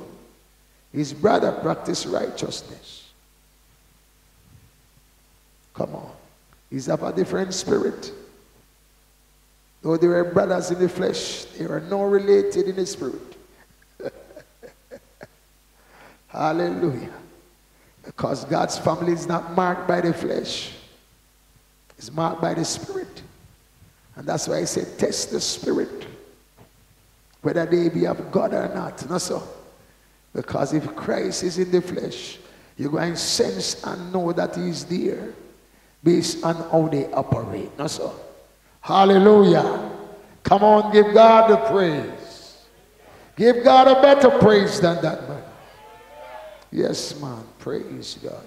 All right, we're going to give you some questions and answers and comments and rebuttals. Give you a chance to do so. You can step up to the mic and ask your questions and give your comments or rebuttals. And also those online can type in their comments or questions there, and we'll give due diligence to it, time to get them answered as much as we have time tonight, to get to as much as we can, both here and online. Amen.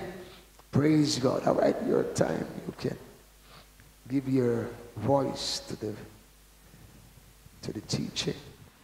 Good evening, Apostle. Good evening, praise everyone.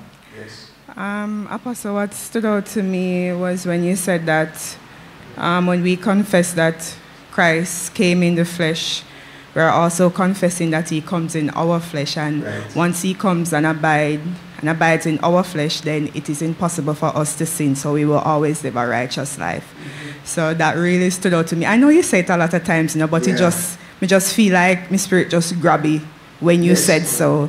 Yes. And also when you said that we must reach a point of maturity in the Lord, that whatever the devil used to make us unstable in the past will not cause us to be unstable again while living for the Lord. And, it's not that we won't be tempted, but now we have the Word of God and the Holy Spirit to help us to overcome those temptations. So thank you for the word, Apostle. I felt my spirit feeding, and, I felt when it just dropped in there like that. Praise thank you for the word. Bless God. Come on, give him the praise. Hallelujah. You see, because it is the Christ coming in us is more than just receiving information about Christ. You can receive information about a person and don't know them. And while you can get to know a person, that person did give you much information about, and you know them. You see, so knowing is more than just having the information. It's about that relationship with that person, to know, that fellowship that happened between you and them. And so there must be a fellowship, a bonding with you and Christ that makes you come into the reality of what it means to be joint heirs with him. That partnership with you and Christ must merge and take effect by his consummation in the way you operate, in the way you talk, in the reason that you realize it's no longer just you. It's him living in you. And that's what Paul was saying in Galatians 2 verse 20. I live, yet not I. I no longer live, but it's Christ who lives in me. And the life that he says is now living in the flesh is living by faith in him who lives in him, the Son of God. He believes that Christ is really living in his body, that his body is now a vehicle to transmit and move Christ in the earth. And that's what Paul was talking about when he says, present that body to the Lord as a living sacrifice. And which devil can take over this body when the Lord is in charge?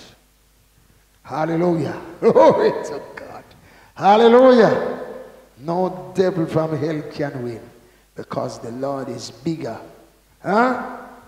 Any creature must submit to him. Every knee will bow, of things in heaven, of things on the earth, and things under the earth, and confess that he is Lord, to the glory of God the Father. Amen. Praise God. Anyone else? Come on. Yes, man, bring it. Praise Good God. night, Apostle. Good night, what stood out to me? All right, so we must know who the Lord has sent us to. Yes. Persons probably don't take things that they learn in the natural, in the spiritual, because when you're at school, I'll use school as an example, and you have great teachers, and say you have grade 6 And all of them have their grade classes, and you have your homeroom teacher, you belong to that homeroom teacher. In a similar way, we belong to a specific shepherd, so we report to that person oversees us. That's right. And when you said that we need to internalize the word and take it personal, so it's not like we take some of it and leave some of it and say it doesn't belong to us, but everything is for our benefit. There's one more. Yes. The point of Paul playing the hypocrite. It just reminded me of Peter, right, sorry, Peter. Reminded me of an incident with a co-worker. He's an Adventist. And I remember one day I normally accommodate him and have him switch around so he's not working on the Saturday night or the Friday evening to the Saturday. But this one time I had to say, you have to come to work. And he was adamant that he's not coming to work. He did not show up for work. And I said, it's so hypocritical of him not to do that. But yeah, I'll pass by and hear the conversation that he's engaging with the other workers and the things that they do and say, and and the things that the lifestyle is just not lining up with what they want to do. And they know that the works that they're doing is not saving them, but they still continue with the dead works. Jesus spoke to the Jews about that too. He says, though they are trying to enforce the law against others, he says to them, even you are not obeying the law. The Lord was obeying it, and they're trying to enforce it, and the Lord was obeying it. And the Lord said, but even you are not doing it. You're enforcing on others not to work on this day. But if any one of your sheep fall in the hole on this day, you're not leaving it for the next day and make no lion and wolf devour it. And it takes a lot of manpower to get that sheep out of that hole, because that sheep is not going to any and anybody. And you can't send in a rope and cast it over the sheep neck and dry him up. You have to send down shepherd, rope on his waist, and send down shepherd down the hole, because it is shepherd the sheep going to. The shepherd have to send down in the hole with manpower. And then the shepherd take the sheep under his arm and they pull up shepherd and sheep out of the hole. Come on now. They know if they just send a man down there to take out that sheep, even when he hold the sheep and carrying up the sheep, the sheep will jump out of his arm to the death in that hole, just to be away from one he doesn't know. So that's why he just was using that analogy to say that his sheep, they know his voice and they follow him. They don't run from him, they run to him. Huh? Yeah, man, that's why I run down who they running from, because I know, say anywhere's mine, they will come. Yeah, but if they're not coming, I'm not running them down. Because the Lord has drawn people to me by the Spirit. It's not some carnal and some worldly methods I use to capture them and bring them in here. No, it's all through the Holy Spirit. Huh? And if it's not of the Holy Spirit, I'm not in it. Hello? So the whole means of bringing them is still by the Word and the Holy Spirit. And that, if that don't work, nothing else not going to work. Hallelujah. Because that's how children of God are made, by the Word and the Holy Spirit. So if that won't work for you, then it's good for you not to be here. Praise God. Because it's the Word and the Holy Spirit that makes you true children of God. Huh? Praise God. So that's why I want them to come and squash out the thing with you, and they will clear up the thing quick. Hallelujah. Yes, man. Next. Anyone? Come on. Bring it. Hallelujah. Bless the Lord. Hallelujah. Good night, everyone. Good night. Apostle, can you explain what is the righteousness of God and how that applies to us as being children of God, please? Praise God. All right. The righteousness of men is different from the righteousness of God. In the terms of righteousness of men, men do things that seem right in their own eyes. And the Word of God says there's a way that appeareth right unto a man. It seemed right to him, but the end thereof is death. It leads to death. In other words, sin has corrupted man's mind to make him see things in an abstract manner, in a way that often leads to error, guessing, or confusion. And the Lord is saying his way is perfect. He sees the total sum. So when he reveals his way and said, this is the way, it's right and target. It doesn't miss, not to the left, not to the right. It's right and target. You get it? And that's what he says. It's the righteousness of God. Means that God sees things on a greater level than we do. So when he says the right, it is not an assumption, presumption, or some ideology he have just shared an idea. No, he sees the full picture, sums it up, and relates. And the word is bullseye. Get it? So he's saying when we receive his righteousness now, we are receiving it through his word and through his Holy Spirit. The word comes with the instruction and with the declaration of what he declares is right. And the Holy Spirit comes with the power for us to be endued with the right heart and mentality to do what the word says. So both works together to produce the righteousness of God. So that's why Jesus, oftentimes the word would be speaking to those in the Old Testament and said, your ways are not my ways. Your thoughts are not my thoughts. My thoughts are higher than your thoughts. So now the Lord is revealing that to us through his word and through his Holy Spirit. And when we submit to the word and the Holy Spirit, we come into what is called the righteousness of God. So that's why he says Christ needed to die. He needed to become sin for us, to remove sin from us totally. So he says, he that knew no sin became sin for us, that we would become what? The righteousness of God in him. Hallelujah. And God's righteousness is perfect. Hallelujah. So that's why he refers to it in Hebrews what? Hebrews 10 verse 14 or 10 verse 13. I always mix it. 10 verse 14 he says, by one sacrifice he has what? By one offering he has perfected forever who? He has perfected forever those who are being sanctified. But the Holy Spirit also witnessed to us. For after he had said before, after he said before, this is the covenant that I will make with them after those days, said the Lord.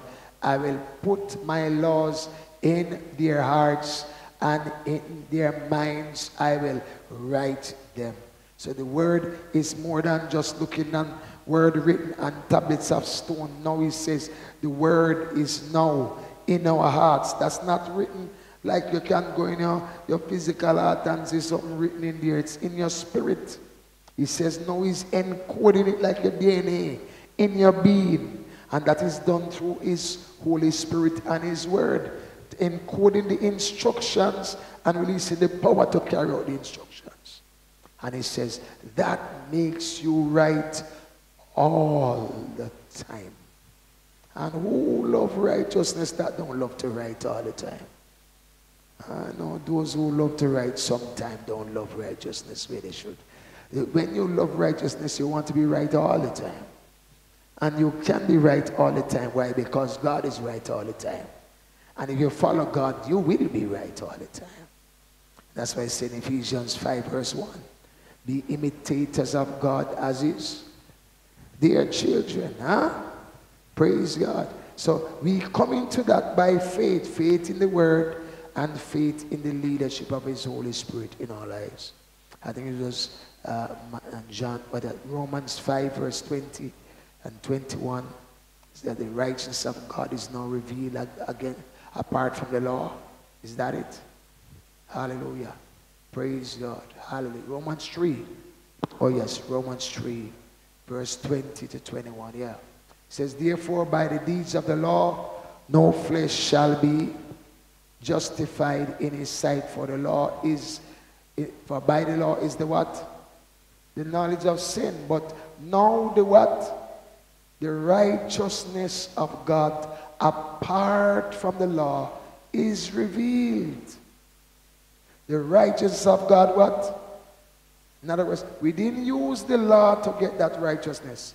What the law did was to condemn us and show us how great a sinner we were and how deeply bound in sin we were, that made us cry out to God, save me.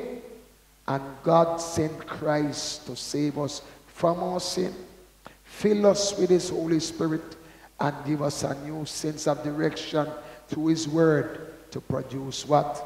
The righteousness of God. See it? But now the righteousness of God apart from the law is what? Revealed, being witnessed by the law and the prophets. Even the righteousness of God what? Through faith in who? Faith in Jesus Christ. That's not just believing that Christ exists. That is believing that Christ is living in you. And believing that all he said about you is true. Got it? And it says, to all and on all who believe, for there is what? No difference. Come on. Hallelujah. So it says, for all have sinned and fall short of what? The glory of God. Did he end here? No, he says being justified means being made righteous freely by his grace. That's what justified means. Made righteous. Being justified freely by his grace through the redemption that is in who? Only in Christ you can have that. Redemption in Christ Jesus. Whom God set forth as what? A propitiation by his blood through faith to what? To demonstrate his righteousness. How is he demonstrating that righteousness? Through him living in us. He already has that righteousness of God. But it says that's what God set him forth as a propitiation by his blood through faith to demonstrate his righteousness, because in his forbearance God had passed over what? The sins that were previously committed. Not sins we committed now and continue to commit. No, it says sins we previously committed, because we turn from that to Christ. To demonstrate at the present time what? His righteousness, that he might be what? Just and the justifier of the one who has what? Faith in Jesus. Praise God. Got it? So that righteousness perfect, man. That righteousness don't need no makeup of circumcision and ceremony and wearing special white color. If you wear white, you're pure. And if you wear pink and scarlet, you're unclean. No, it's not so. We learn Christ. You know, so some people still believe, say, it's so they show Christ. If they don't wear pure white, they're not pure white. And they're not pure, they don't wear pure white. So you see them in a white shoes, white hat, white bag, white stocking. Oh, Jesus. And I'll know they don't pure. Praise God. Because they don't understand. It's not about your external appearance. It's about the life of Christ in you. Glory to God. Huh? And if the life is in you, then Paul says that the body is dead indeed to sin, but the spirit is life to righteousness. Huh? Glory to God. Anyone else? Glory to God. Good night. Yes. Sister Wallace says, good night. Sister Wallace, good night. She says, good night, Apostle and family. Yes. What stood out to me is that when the Spirit of God dwells in us, we will be able to differentiate when another spirit is of God or not. Definitely. With that knowledge, we must not be ignorant that there are also spirits that are not of God. We are taught then that by the Holy Spirit, through our apostle, to fight effectively in the Spirit, knowing that those weapons are not carnal. Praise God. And We sister, don't use carnal weapons to fight. Praise God. So we got to stay connected to Christ, to use the spiritual weapons. And what are those spiritual weapons? The Word and the Holy Spirit. So that's why we take time to study and to gain knowledge in the Word. Because persons can feel something wrong and think because they feel the person is wrong or feel something is wrong, it's wrong. But that will be leaning on their own understanding. But the Word of God gives us a different understanding. Huh? So when we gain knowledge in the Word, what happens then? We unlock the wisdom of God. We can then discern what the Lord is saying against this or for this. Huh?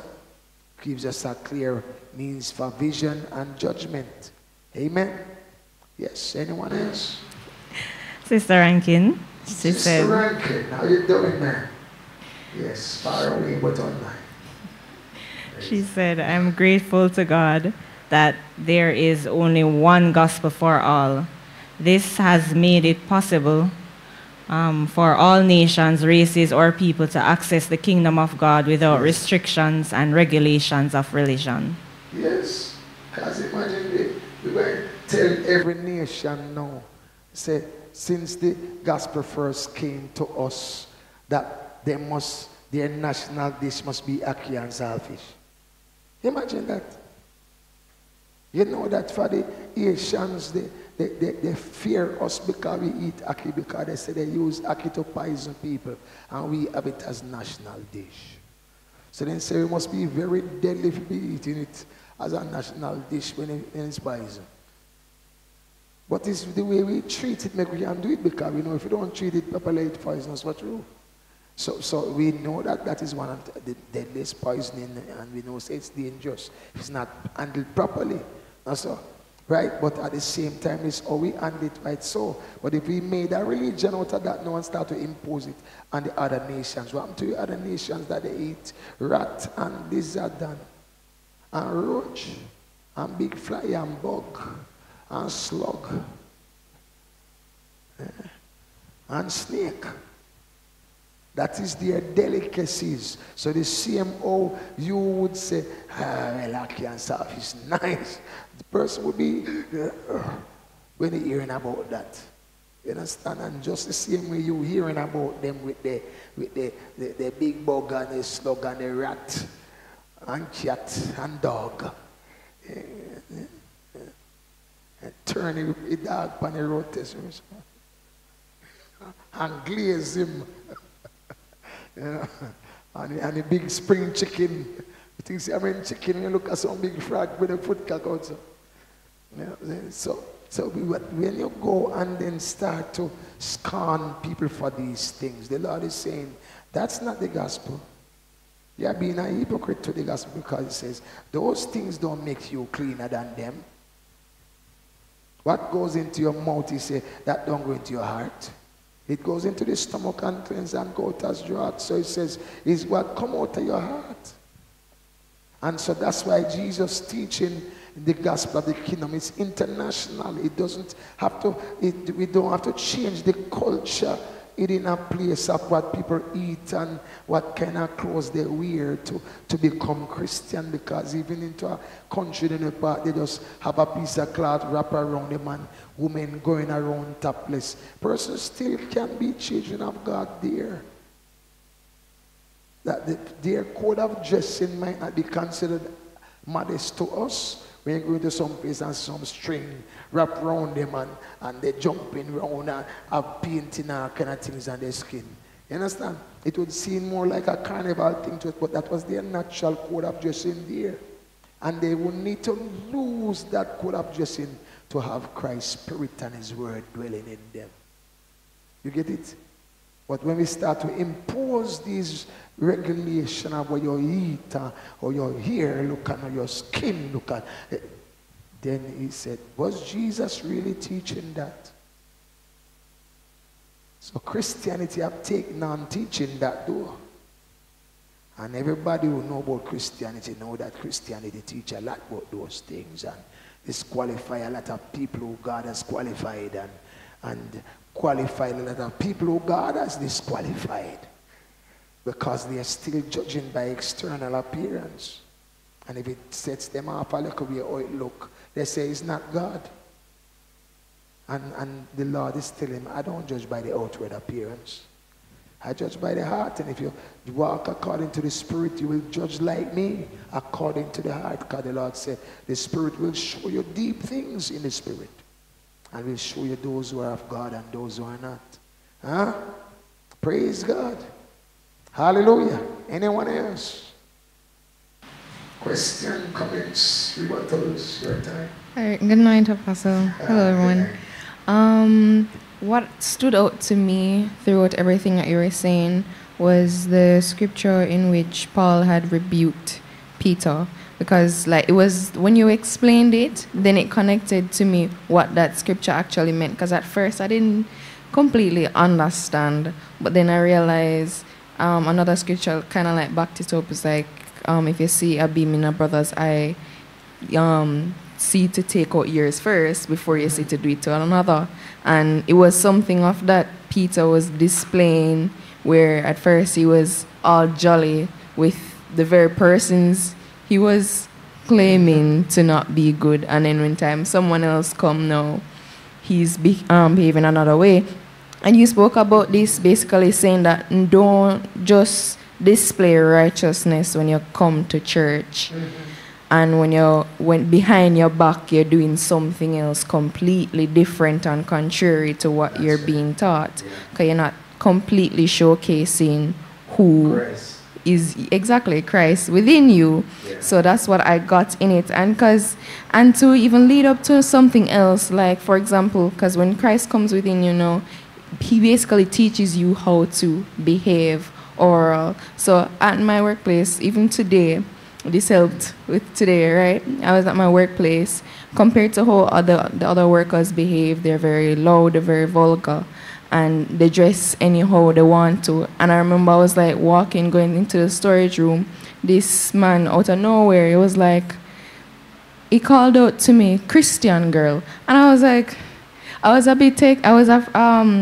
surprised at first because I didn't notice someone would be able to identify as quickly as that. Since you didn't go near that brand t-shirt, No. Okay, no, I wasn't. I never really expected that, to be honest. So that shows that wherever you go, you must walk in accordance, be of one truth, basically, in the presence, and even when time you're not in the presence of the persons around you. Praise God. Right. That's Thank you. What Paul said it to the believers, that they must not only be obedient to the Lord in his presence, but he said even more so in his absence. The reason he said more so is that in his presence, even if they did something wrong, he would correct them and not destroy them. But in his absence, when sheep doing things wrong in the presence of wolves and lions and bears, they will be devoured. The crowd will not be nice to you when you fall up before them, who you are speaking against and living in a way to tell them turn from that. So you need to understand that principle, that even that like what Faith said, you have to maintain the true position in Christ, not just when you're around church crowd, but especially around them who are not. Hallelujah. And several times the devil will tell you, say, tone it down on me. And you say you're one of them. And your toning down will actually make you compromise and do things that are not fitting as saints. Amen? Yes, go ahead, sis. Good night, everyone. Yes, good night, Sister Lynn. So, Apostle, Yes. I thank you for the word and thank God for sending me here. Yes, ma'am. I remember back when I in Spanish Town and I baptized. I didn't have no work and them something there. And it go back to show us what you said in Ephesians, that he gave us apostles and so. Yes. I didn't have no work that time, and it's like me have to depend on myself. So that made me go back in the world. Yes, yes. So now I'm here and I'm not working. You provide work for me. That is an apostle. What do I call it now? Grace. Grace or Yes. how it should be. Because it stopped me from go back in the world. I tell myself right now, say, look here, if me go back in the world, man. No, man. What do you me feel attack to flesh and I say flesh? No way, no way. Worse, yes. And sometimes when I see, I just say, example of some people, me have to say, it cannot happen. God hold me, please. Yes. Praise God. Hold me.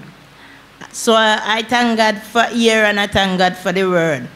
And another thing, a question in 1 Timothy 1, what you read about.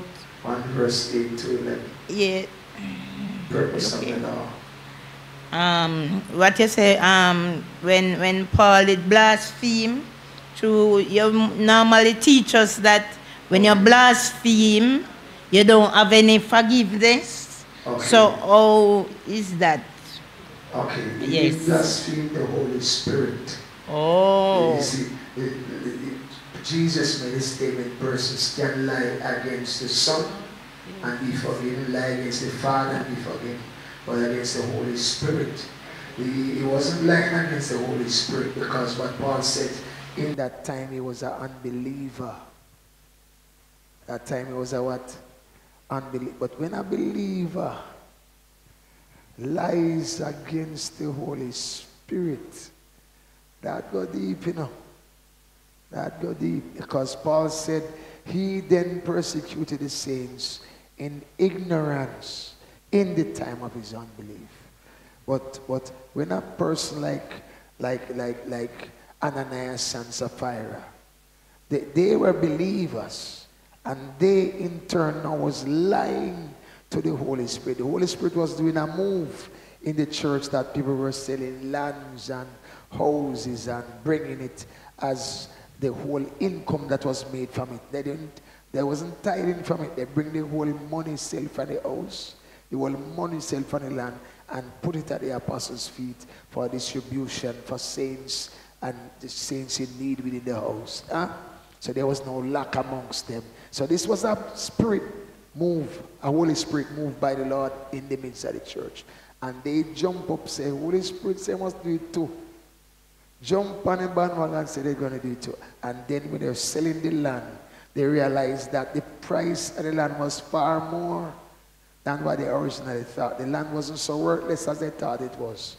The land had a great value. So the great money that come from it, they believed they could come down to the church, tell Peter, says only so and so, and Peter would know, wouldn't have a clue that it was short, and they take a part of it of their own business. So that was what they suffered death for. They were cut off from the church, cut off from salvation. They died immediately. Their death was uncommon, all because of money.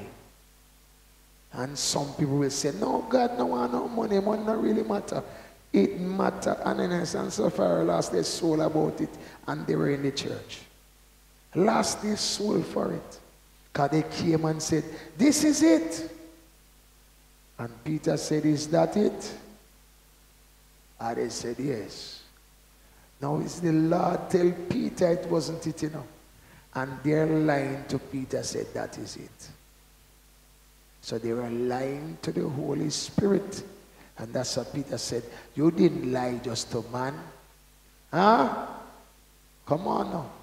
Peter said, and I asked, why has Satan filled your heart to lie to the Holy Spirit and keep back part of the price of the land for yourself? While it remained, was it not your own? And after it was sold, was it not in your own control? Why have you conceived this thing in your heart? You have not lied to men, but he said you lied to God. And I'm sure they thought they wasn't lying to God. They thought it's just Peter they're talking to. But they lost their soul for it. Fell down and dead. Judgment was immediately there. Come on. Fell down, breathed his last, and they carried him to bury him. And his wife come and agreed to the same thing. Don't even realize her husband dead and buried already.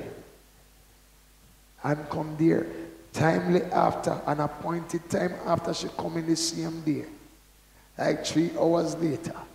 And come down not knowing what happened. Having the same plan and report to give to Peter. And Peter asks her for her to escape from the plan, you know. Because God will always give you a chance to escape from a temptation. There's always a way out of a temptation. Not true? So at that point, Peter said, tell me whether you sold the land for so much. She could have said, no. We weren't really planning to tell us about this is the truth. And escape it. But she stuck with loyalty to the husband in the lie. Watch it, you know. She stuck with loyalty to the husband in a lie. And said, yes, for so much. Then Peter said to her, how is it that you have agreed together to test the Spirit of the Lord? Come on. You remember what the Lord said when the devil wanted to carry him on a pinnacle and tell him, say, if you're the Son of God, jump up, because the angels are declared in the word to provide protection for you. The Lord said, don't put the Lord to the test. That's what they actually did. They put the Lord to the test. Because they know they're wrong and they ask him, we're wrong? Why are you going to the Lord to ask if you're wrong when you know you're wrong? Come on. He says, how is it that you have agreed together to test the Spirit of the Lord? Look, the feet of those who have buried your husband are at the door, and they will carry you out. And what happened to her? Immediately she fell down at his feet and breathed her last. She wasn't sick, she wasn't feeling bad. She just breathed her last and dead. I think that was common. The young men came in and found her dead, carried her out, buried her by her husband. Come on. So great fear came upon what? All the church and upon all who heard these things. It's one thing to be an outsider. They speak against the church and speak against pastor and speak against prophet and speak against what the Holy Spirit doing in people. It's another thing to come in the church and do it, you know. You understand that? That's right. At one point, Peter denied knowing Christ. So denying Christ, he was then saying, I don't know the man, so I can't say good or bad about him. Because he don't know him. So he was lying to say he don't know him. But he wasn't lying against the Holy Spirit. Judas lied against the Holy Spirit. Because Judas knew that the people is saying that Jesus is a counterfeit. He's a trickster, is lying to the people and deceiving the people. And he, as a man who is serving as an apostle amongst Jesus' apostles, handing over Jesus to them and saying they can't give him to no. So he didn't just go there to just bring them to him. He's handing over Jesus as a counterfeit. He's calling Jesus' whole work that was done by the Holy Spirit the work of the devil. You remember that? That was what they were saying about Jesus in Matthew 12. Was it Matthew 12 or John 12? Matthew 12. Yeah. And Jesus said to them, this sin would not be forgiven them And they're the very ones Judas was handing them over to and taking money to hand them over to him. They were calling the work of Jesus, the work of Beelzebub, the work of a chief demon. And the ministry of Jesus is the ministry of the Holy Spirit. Also, when Judas did that, he couldn't save man. His soul was condemned. And Jesus always said it to him, woe to the one who betrayed the Son of Man. Huh? Yeah, man, so personal, they can say all manner of evil against Apostle Fagan. But when they come in here and say they get to know me and say, me know him, so me can tell you, say, I saw you steal. You think they'll be forgiven? You better understand this thing. The Lord gonna cut them off. Just like he did with, what was that? Abiram and the other one that opposed Moses. Nathan and Abiram. Yeah. Opposed Moses and say, and the other prophets here, who has made this Moses Lord over us. So they said they want to choose a new leader and make the leader lead them because Moses now lead them right. Moses look like he getting senile and mix up and they do a guesswork. So Moses said to them, say, who is on the Lord's side, stand with me. And if you see if I'm really of the Lord, then you're going to suffer an unusual death. But you see, if I am not of the Lord, you're going to live on to tell the tale and say everything all right. And what happened to them? The earth below them swallowed them up like quicksand. Them and the tent and the children and the stock, and become solid back on the ground like say they were never there. They suffered an unusual death. What you say? Oh, nothing know about them something there. Datam, Aribam, Korah. I saw? Yes, man. Numbers 26, verse 9. The sons of Eliab were Nemuel, Dathan, and Abiram. These are Dathan and Abiram, representatives of the congregation, who contended against Moses and Aaron in the company of Korah. And when they contended against the Lord, and the earth opened its mouth and swallowed them up together with Korah. When the company died, then the fire devoured 250 men. And they became a sign. Come on now. No, they say, no man, God changed now. Nowadays God cool, you know, God not so hard like them time. So now they can lift their tongue against the man of God and do all manner of evil and sit on farming cool and calling him all kind of names and rolling eye and giving attitude. But they need to know, you know. So it's the same God we're dealing with. He has not changed. In fact, he says there's worse punishment for those who do such now, because he says that time they were under the covenant of covenant made with them with the blood of bulls and goats and rams. But now he said we under the covenant made with the precious blood of his Son, Jesus Christ.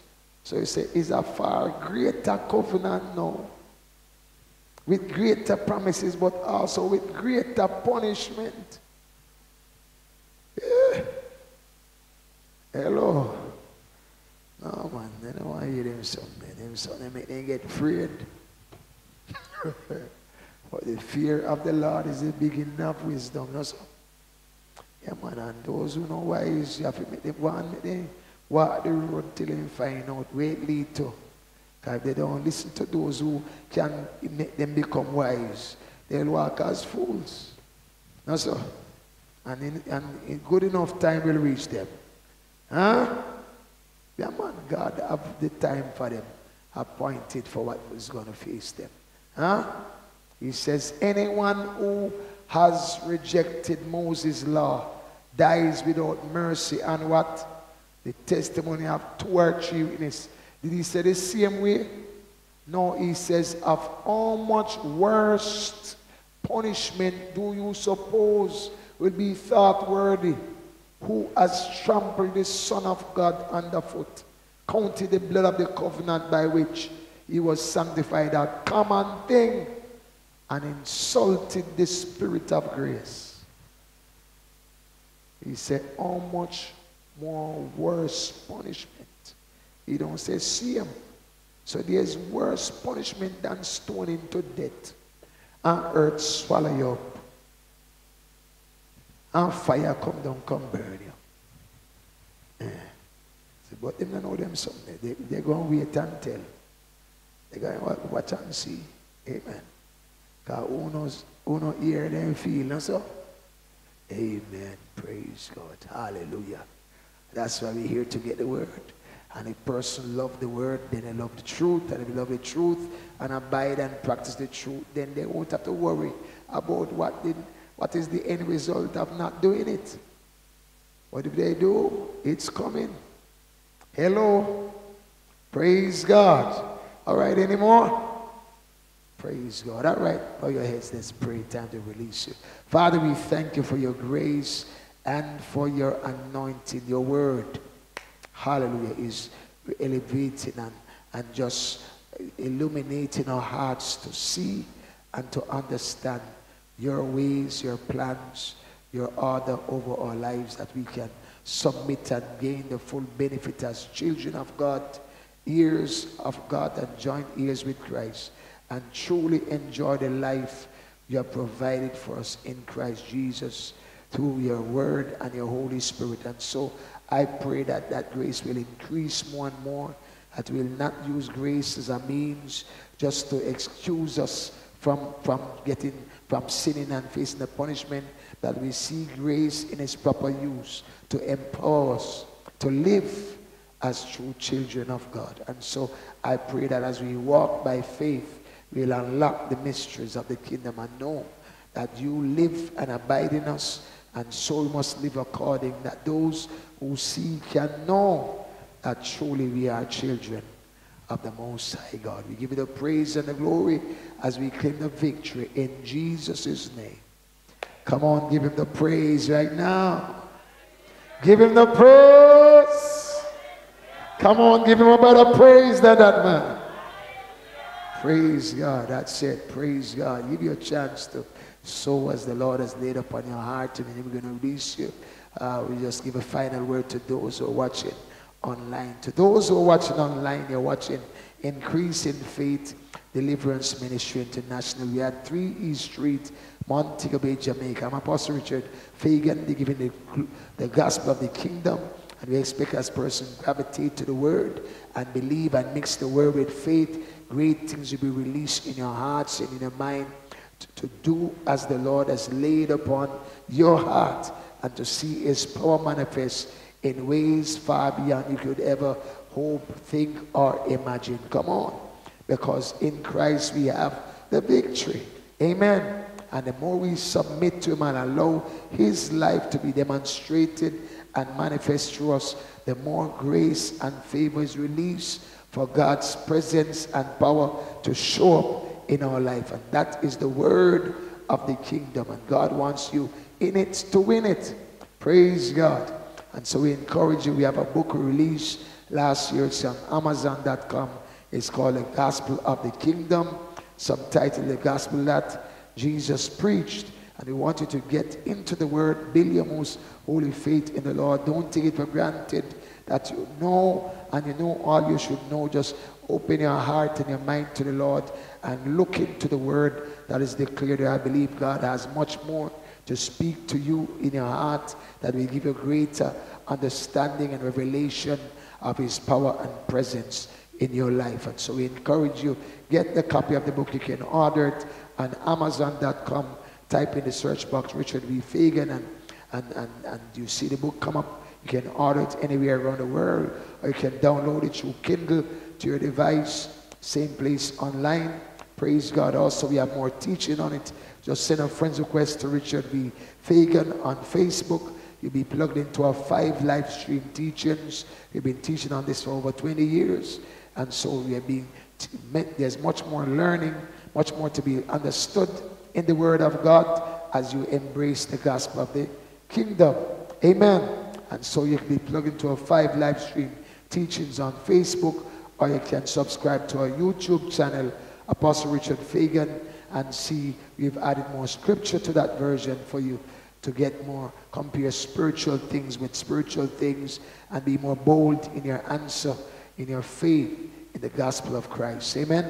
Praise God. Also, we have 4 other teaching sessions here that are not live streamed, but we script it and put in what we call our daily devotional and ebook that can be downloaded to your device, that you can read it at your own convenience. Day-to-day teachings in the gospel of the kingdom for January, February, March, April, May, June, and July, and even August is already out. So you can just request it from us by the number on the screen, and of course we'll send it to you. Want to know more about the ministry? Check out our website. It's increasingfaith.intl.org. That's increasingfaith.intl.org. Those who desire to sow to the ministry and sow to the website, we know that many have been reporting good report in hearing the word and in really inclined their ear to what God is saying to them, to the word of God, and really allowing the Holy Spirit to magnify and let that word marinate in their spirit to birth true life of Christ in them. And I believe it is happening already, and more will progress, hallelujah, to declare the truth as they walk in the truth and embrace the spirit of truth. God will unveil it more and more in their lives. Amen. Praise God. So any further question you have for us, you can call me, Richard Fagan, at 876-839-9390 or 876-557-2427. Looking forward to hear from you and to build your most holy faith in the Lord. Until next time, be strong in the Lord and in the power of his might. Come on, give God the praise. Hallelujah. Praise God. He'll bless you all for coming, and for those who've taken the time to join us online, thank you for doing so. Hope you really take the word to heart and not just be a hearer of the word, but a doer of the word, because it's a doer of the word that is truly blessed. Praise God. Well, may the Lord bless you and keep you. May the Lord make his face shine upon you and be gracious unto you. May the Lord lift up his countenance upon you and give you his peace. God bless you real good. Have a great night in the Lord. Bless you all. Praise God.